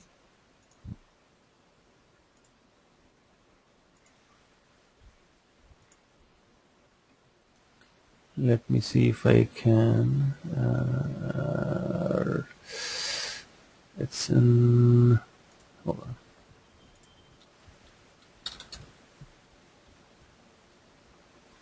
U01. Why I don't see it here? The folder. All the way on the top. Okay. Yeah. Sorry.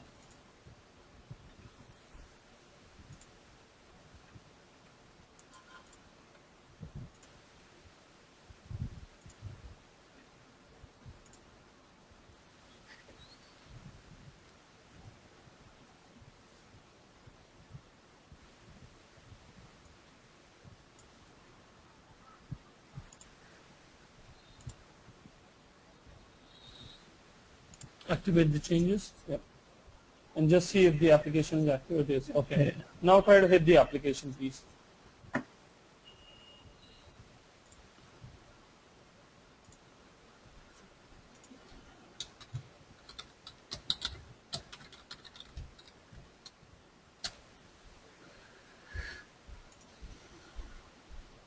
Yeah, you'll get loaded. Okay, hold on. Click here to add numbers, but don't add any number. Just click there. Yeah. Now this means that the request is going to MS4. MS4. Okay. Now shut down MS4 from the browser. Yes. Only MS4. Okay. Okay. So ideally we should get page 404 or that error that we got. Hold on. I asked you to listen. I am listening. Shut it down from the browser. But there's no WebLogic. there's no node. There's no node manager running. My friend, I understand that. The Okay. node manager only plays a role for starting up. For shutdown, it will anyways work. Yes. You can go back to that putty session and check. Go to the putty session, yeah, WLST. Does it say shutdown? No, not here, my friend, not here. Yeah. The same window where we were doing our test with all the 3 windows open. Yes, it's shut down. It says shutdown, right? You are happy. Yeah. And you're sure that the application. Now enter 2 numbers.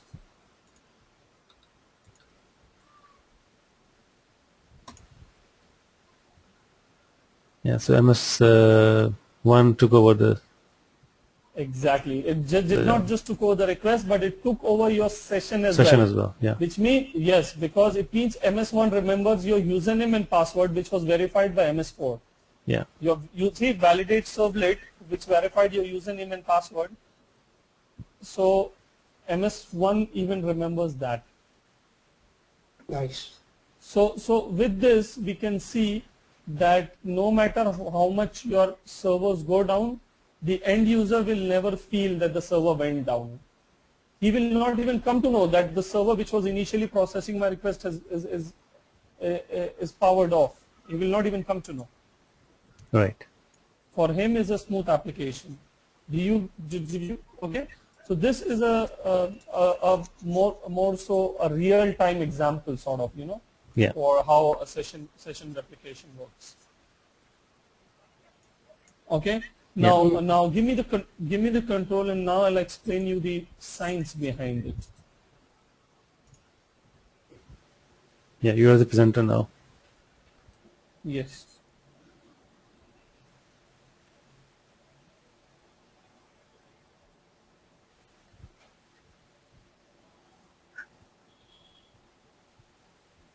Now this is MS1, this is MS2, this is I'm sorry, MS4. Now Uh,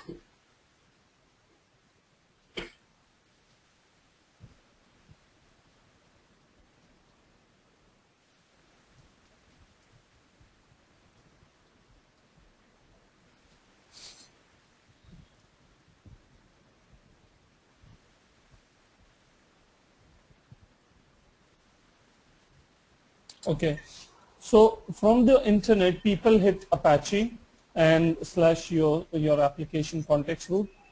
Then Apache chooses one of these servers as a primary server based on the round robin algorithm. Now, for example, it chose MS1 to be the primary server for Amir. Maybe Amir is hitting gmail.com. So MS1 in technical terms is called the primary server.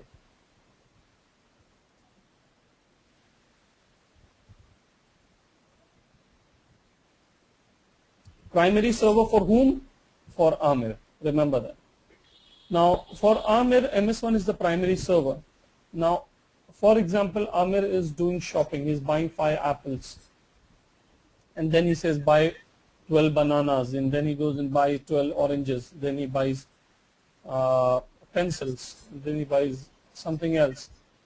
So, he will see that the shopping website, the shopping cart, eBay or anything like that, will keep doing a subtotal and will have an account of all the items that he has bought.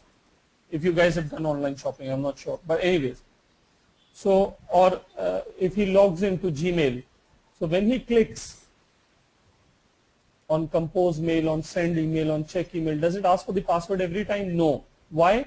Because whenever he clicks, it's a new request, but the username and password is remembered, stored by that particular server.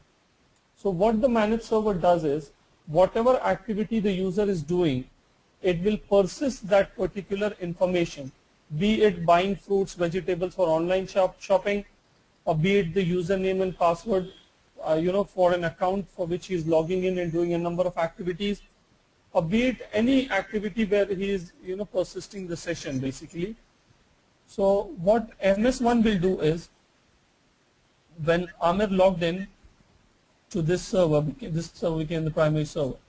So what it will do is, it will store the username and password for whatever Amir gave in a session, in the memory, in the RAM of this server. So I said all the logic goes here. This only does redirection. Apache only does redirection.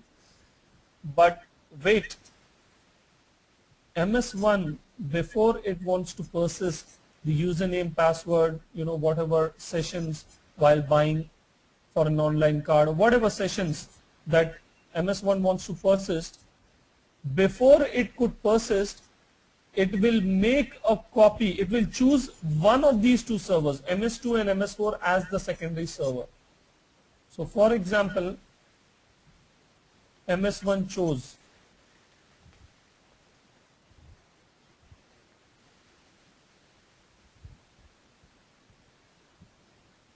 MS4 to be the primary server, secondary server. So Amir will not come to know, but MS4 has been chosen as the secondary server for Amir, okay?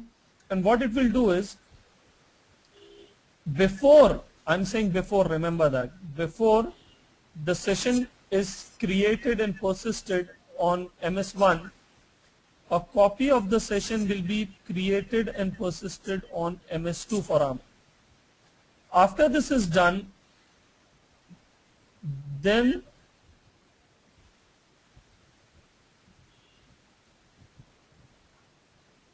the session will be created on MS1. So first the session will be created and persisted on the secondary server. So, and then the secondary server will send an acknowledgement to MS1. Hey, I have the session with all the value of the user, his username and password, if he's bought any bananas, apples, or whatever, you know, any information.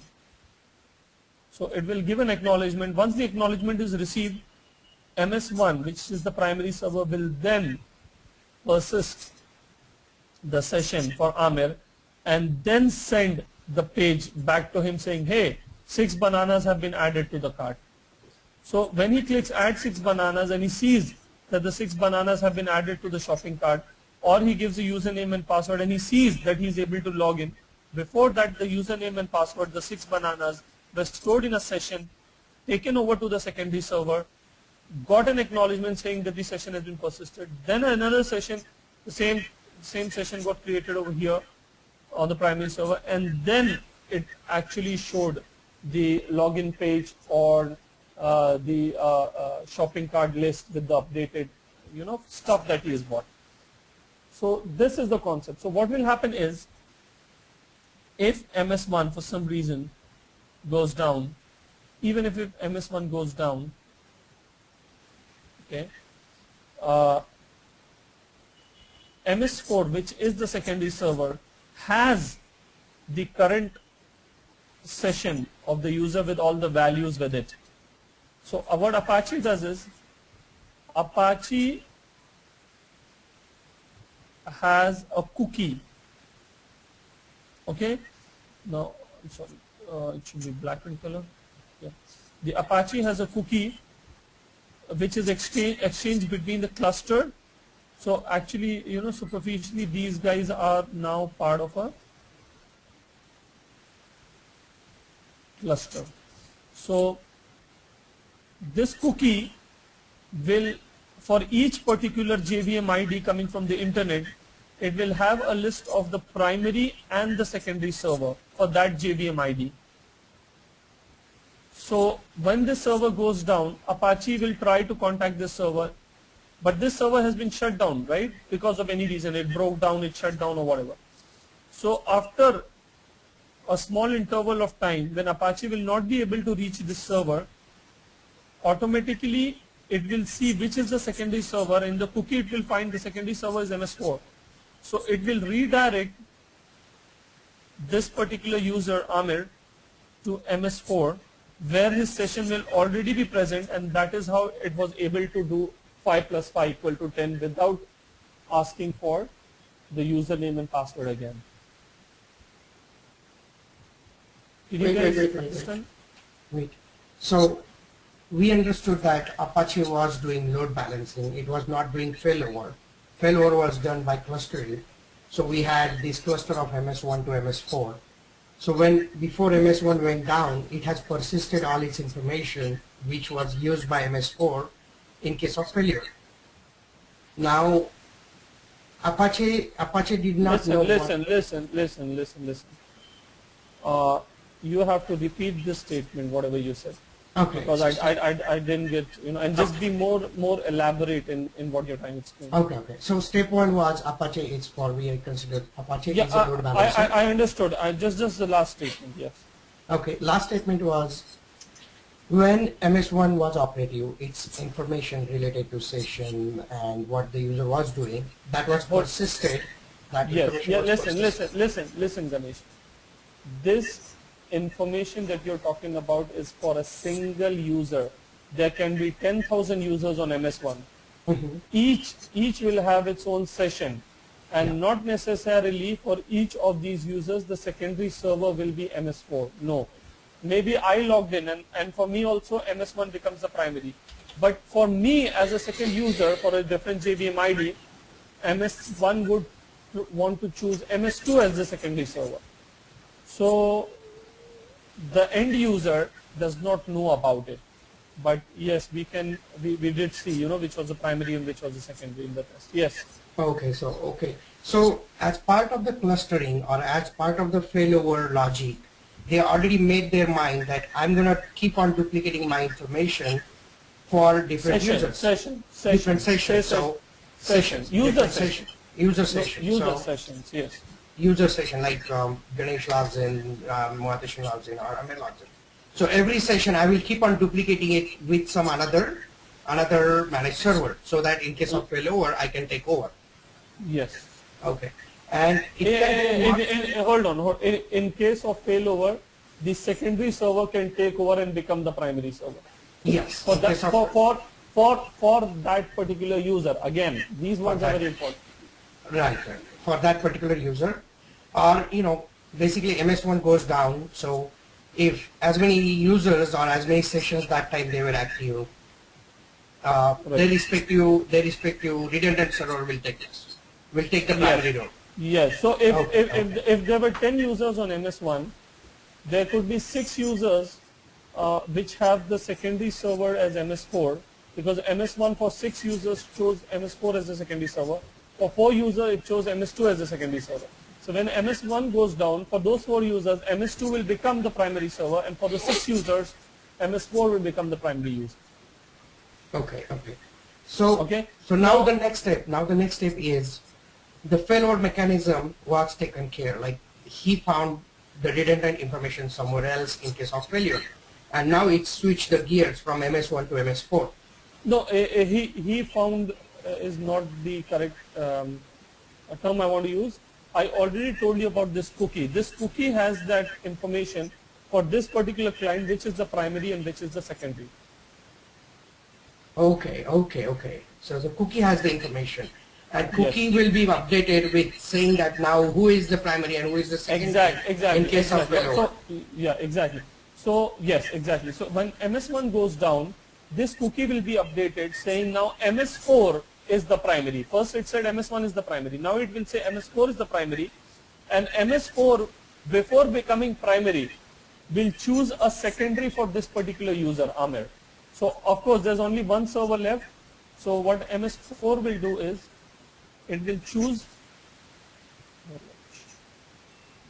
yeah, it will choose MS2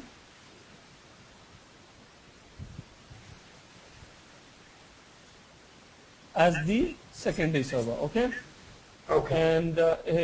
And before even going back to Amir on the browser, it will duplicate this Amir's cookie session, basically, not cookie, session to MS2. So this session, which is Amir's session, will now be over here. This will now become the secondary for Amir, and MS4 is the primary for Amir. Okay, Machine, quick question for you. Where is this cookie stored? Is it on Apache or on the web browser somewhere, or is it handled by the WebLogic server? Yeah, I think the cookie is with Apache. Okay. It is with Apache. Okay, Okay. we'll these things we have to get into when we are troubleshooting, and we go into troubleshooting and performance for WebLogic servers when we get into these details. Basically. Okay. Okay. Got it. Okay. But anyway, so with this said, I hope you guys understood. Now, if the secondary goes down, for example, in the first situation when MS1 was the primary and MS4 was the secondary, if the secondary went down, so MS1 will try to send the session information to MS4, but will not receive an acknowledgement back because MS4 is down this time, the secondary server. So because it did not receive an acknowledgement, MS1 will decide to change the secondary and choose MS2 as a secondary. It will update Amir's session cookie over here, get an acknowledgement, and then send a response back to Amir. Nice. So there is under no situation that the session will be lost. Got it. Okay, okay. So, and it will keep on doing that as many servers those are available in that cluster. Yes. Okay. Yes. Okay. So guys, now the next topic that we need to cover is basically around. Okay. Now let's have Amir share his screen.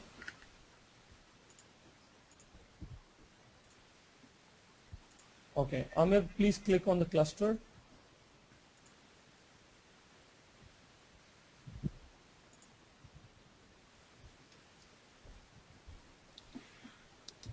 Okay, click on the cluster 0. See, the default algorithm is round robin, but you can change the algorithm. We'll look at that. Okay. Okay, it's here. Click, yes, lock in edit. Go to the drop down. Okay, what is weight based? Round robin is basically you know round robin anyways, right? Yes. The first one, the second one, third one, then again the first one, second one, then third one, then again the first one, second. This is round robin. I don't know the word Weight-based- affinity. I don't know the word affinity. Yeah, you can leave that for now. But anyways, for weight based algorithm, for example, you have MS1, MS2, and MS4, right? Yeah. Now MS4 has 8 GB of heap and a very high end processor and a very good disk space. So with respect to the hardware, it is 10 times superior than MS1 and MS2. Okay. Got the point? Yeah. So what you will do is, instead of round robin, you will want weight based, and you will give weight 800 to MS4, and you will give weight only 100 to MS1 and MS2. So Okay. out of the 10 requests, 8 requests will go to MS4 because you have given it more weight. Okay. Okay, and the reason you've given more weight is because it has a good hardware to support those many requests versus the two low hardware servers that you have. Does that make sense? Yeah. Yeah. And random is basically any Just random. yeah, just picking Yeah. randomly. Okay. Yeah. Okay. Now, when you're creating a server, you found something called as a unicast and something called as a Multicast. multicast. Yes. So what is unicast and what is multicast? I'd like to explain you. Please let me share my screen. Okay. So for that weight based, there is a way to add that weight in the server screen somewhere in the configuration. Yes. Yes. Yes. We can look at all those options. Okay. But for now, I'm just trying to explain you what is unicast and what is multicast. Okay. Now, I said, you know, when MS1 goes down, Apache will try to contact MS1, and if it is not able to contact, it will go to MS4. But this doesn't happen this way. If this is what happens, then the user will find very slow response, right? If the server is down, this Apache will have to wait till a timeout period and then go to the other server. So what actually happens is, these servers using T3 protocol internally check each other's health status. Okay, so what they will do is, MS1 will send a packet to MS2 and MS4 and say, I am alive. So MS2 knows that MS1 is alive, MS4 knows MS1 is alive. Similarly, MS2 will do a broadcast, send a packet saying, I am alive, I am alive. So MS1 knows MS2 is alive, MS4 also knows MS2 is alive. And these two will also send, so every server will send that I am alive packet to every other server. And this is called multicast. And this is how the other server know that this server is in a good health or is in a bad health. So if MS1 is not able to broadcast to other servers that I am healthy, these servers will not choose MS1 as the secondary server, because the MS1 is not able to broadcast, which means there's some problem with the server, overloaded, shut down, crash, power off, or whatever. And that is the reason why it is not able to send a broadcast to all the servers that I am alive. So automatically, because they did not receive an acknowledgement from MS1, they did not receive a broadcast from MS1, they will understand that we should not choose MS1 as a secondary server. Got the point? And automatically the cookie would be updated. Yeah. So a multicast is basically where a packet is sent from one server to every other server in a cluster. And a unicast is basically MS1 will say I am alive and send the packet only to MS2.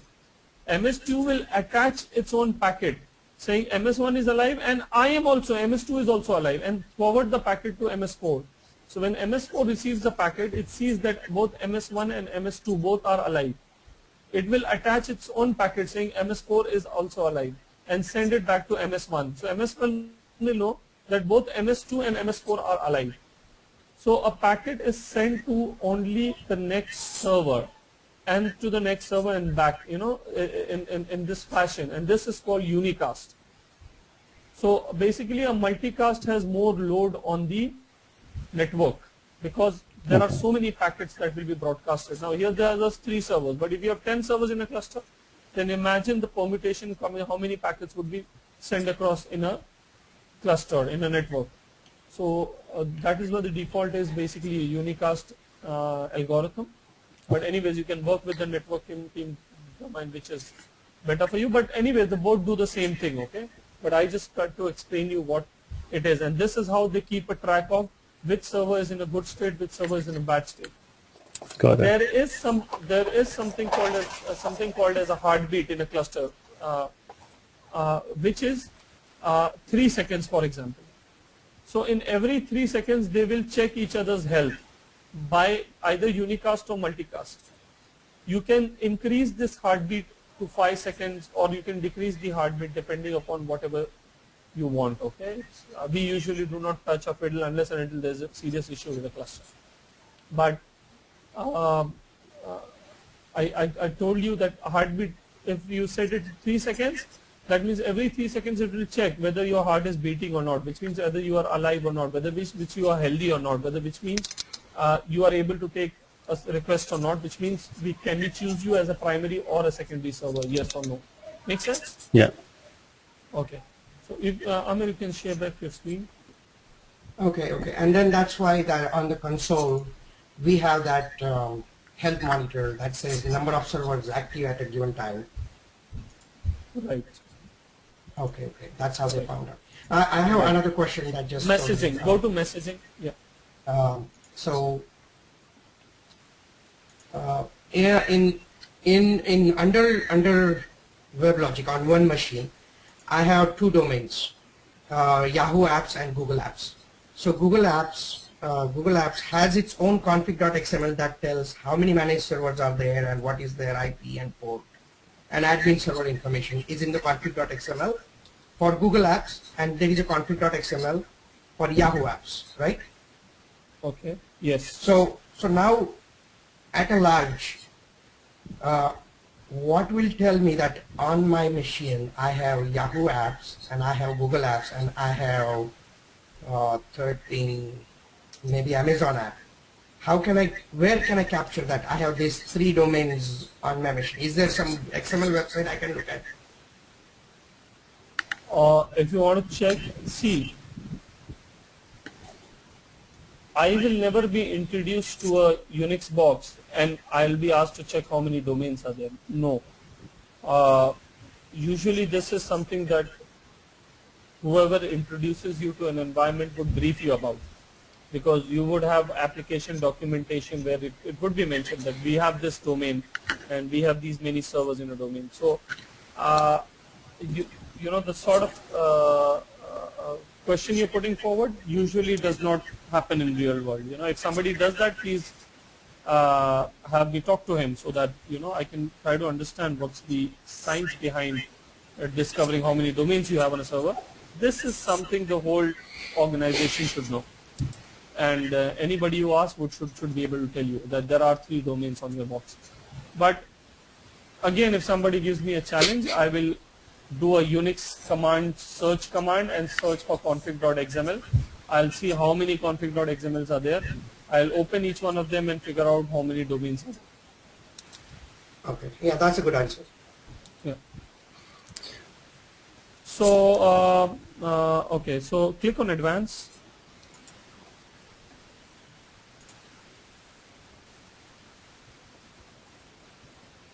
Yeah, can we try setting up multicast configuration just for the sake of knowledge? Yeah, yes, you can, but please let me just be done with what I want to show you.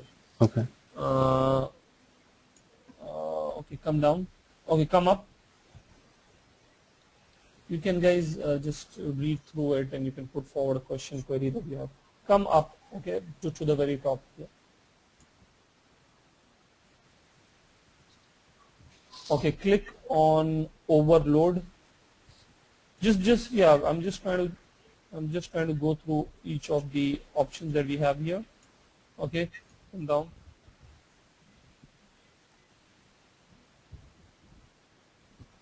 Okay, go up.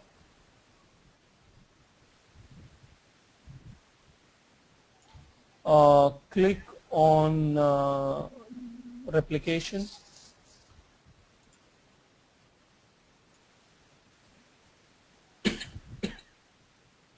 Okay, hold on.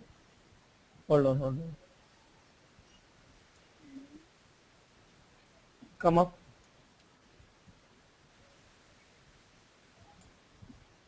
Can you click on class cluster replication type?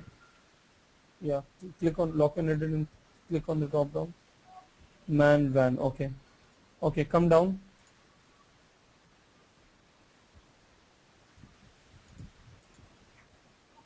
Come down at the bottom. Advanced.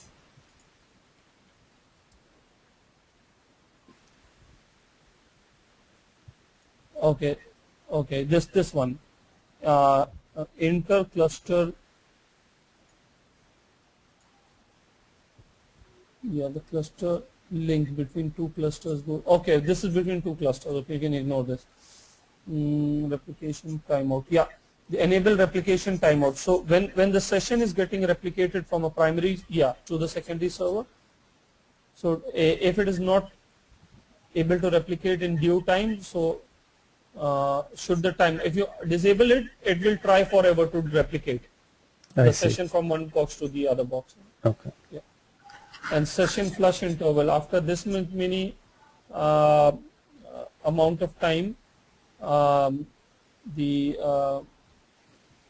application would, or all the session would be flushed to the secondary server or backup cluster. You see, what people do is they create two clusters, like MS1, MS2 and MS4 in one cluster. They will create another cluster and they will call it a backup cluster. And what you can do is, after this, here, what it is doing is basically it will push all these sessions to the backup clusters, okay, to all the server in the other cluster. So that if this cluster goes down, the other cluster can take over. Okay, but you need not dwell into it. Okay, that's fine. Move up. And you can have same servers in the backup cluster, or they have to be different. Of course, they have to be different. Otherwise, what's the point? Yeah. Because if any of the servers are affected in the first cluster, automatically the second cluster got affected. Then what's the point of having a second cluster? Because they both are the same servers. Okay. Yeah, I mean, the hardware is very costly. So even that's what I'm saying. I have not seen any organization use multiple cluster replication, but anyways, if there, we just need to know what it is. So it all depends, how critical your application is. Go to messaging. Okay, this is we already saw that, right? Hold on, go up. You can change this to unicast whenever you want. Okay, guys, one more thing. These sessions by default, where are they stored? That's the question. Please answer.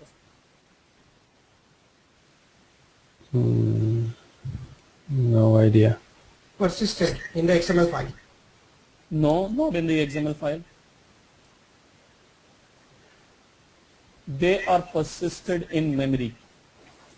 Okay. In the RAM by default. Okay? In the JVM, in the RAM base, in the heap. Okay? Make sense? Yeah. Okay. So, but you can also persist these sessions in a file, or you can persist these sessions in a database also. Okay. Okay. So they'll have both of them as assignments, but I will be with you guys while you're doing it. Not this time, but next weekend. Okay. Okay. Okay. Now, what is left for me around clusters are basically two things. Amit, please note them. Okay. We will try to cover them in the next class. Okay. Yeah, we have time till 10:30, or even if we want to stretch until 11 o'clock, I'm okay. Okay, but anyways, no. See, guys, I understand how much would you guys be able to take in, and there is a real emergency where I want you guys to be done with all the assignments, especially Ganesh yourself, and be brushed up with everything. You know, because then I would have more refined queries coming forward, which would which would not have been answered before. So I want you, yes, I want you to go through them, okay, and be done with this thing. The next, anyways, the next topic that we are doing is, it's called hold on, what is it called? Session.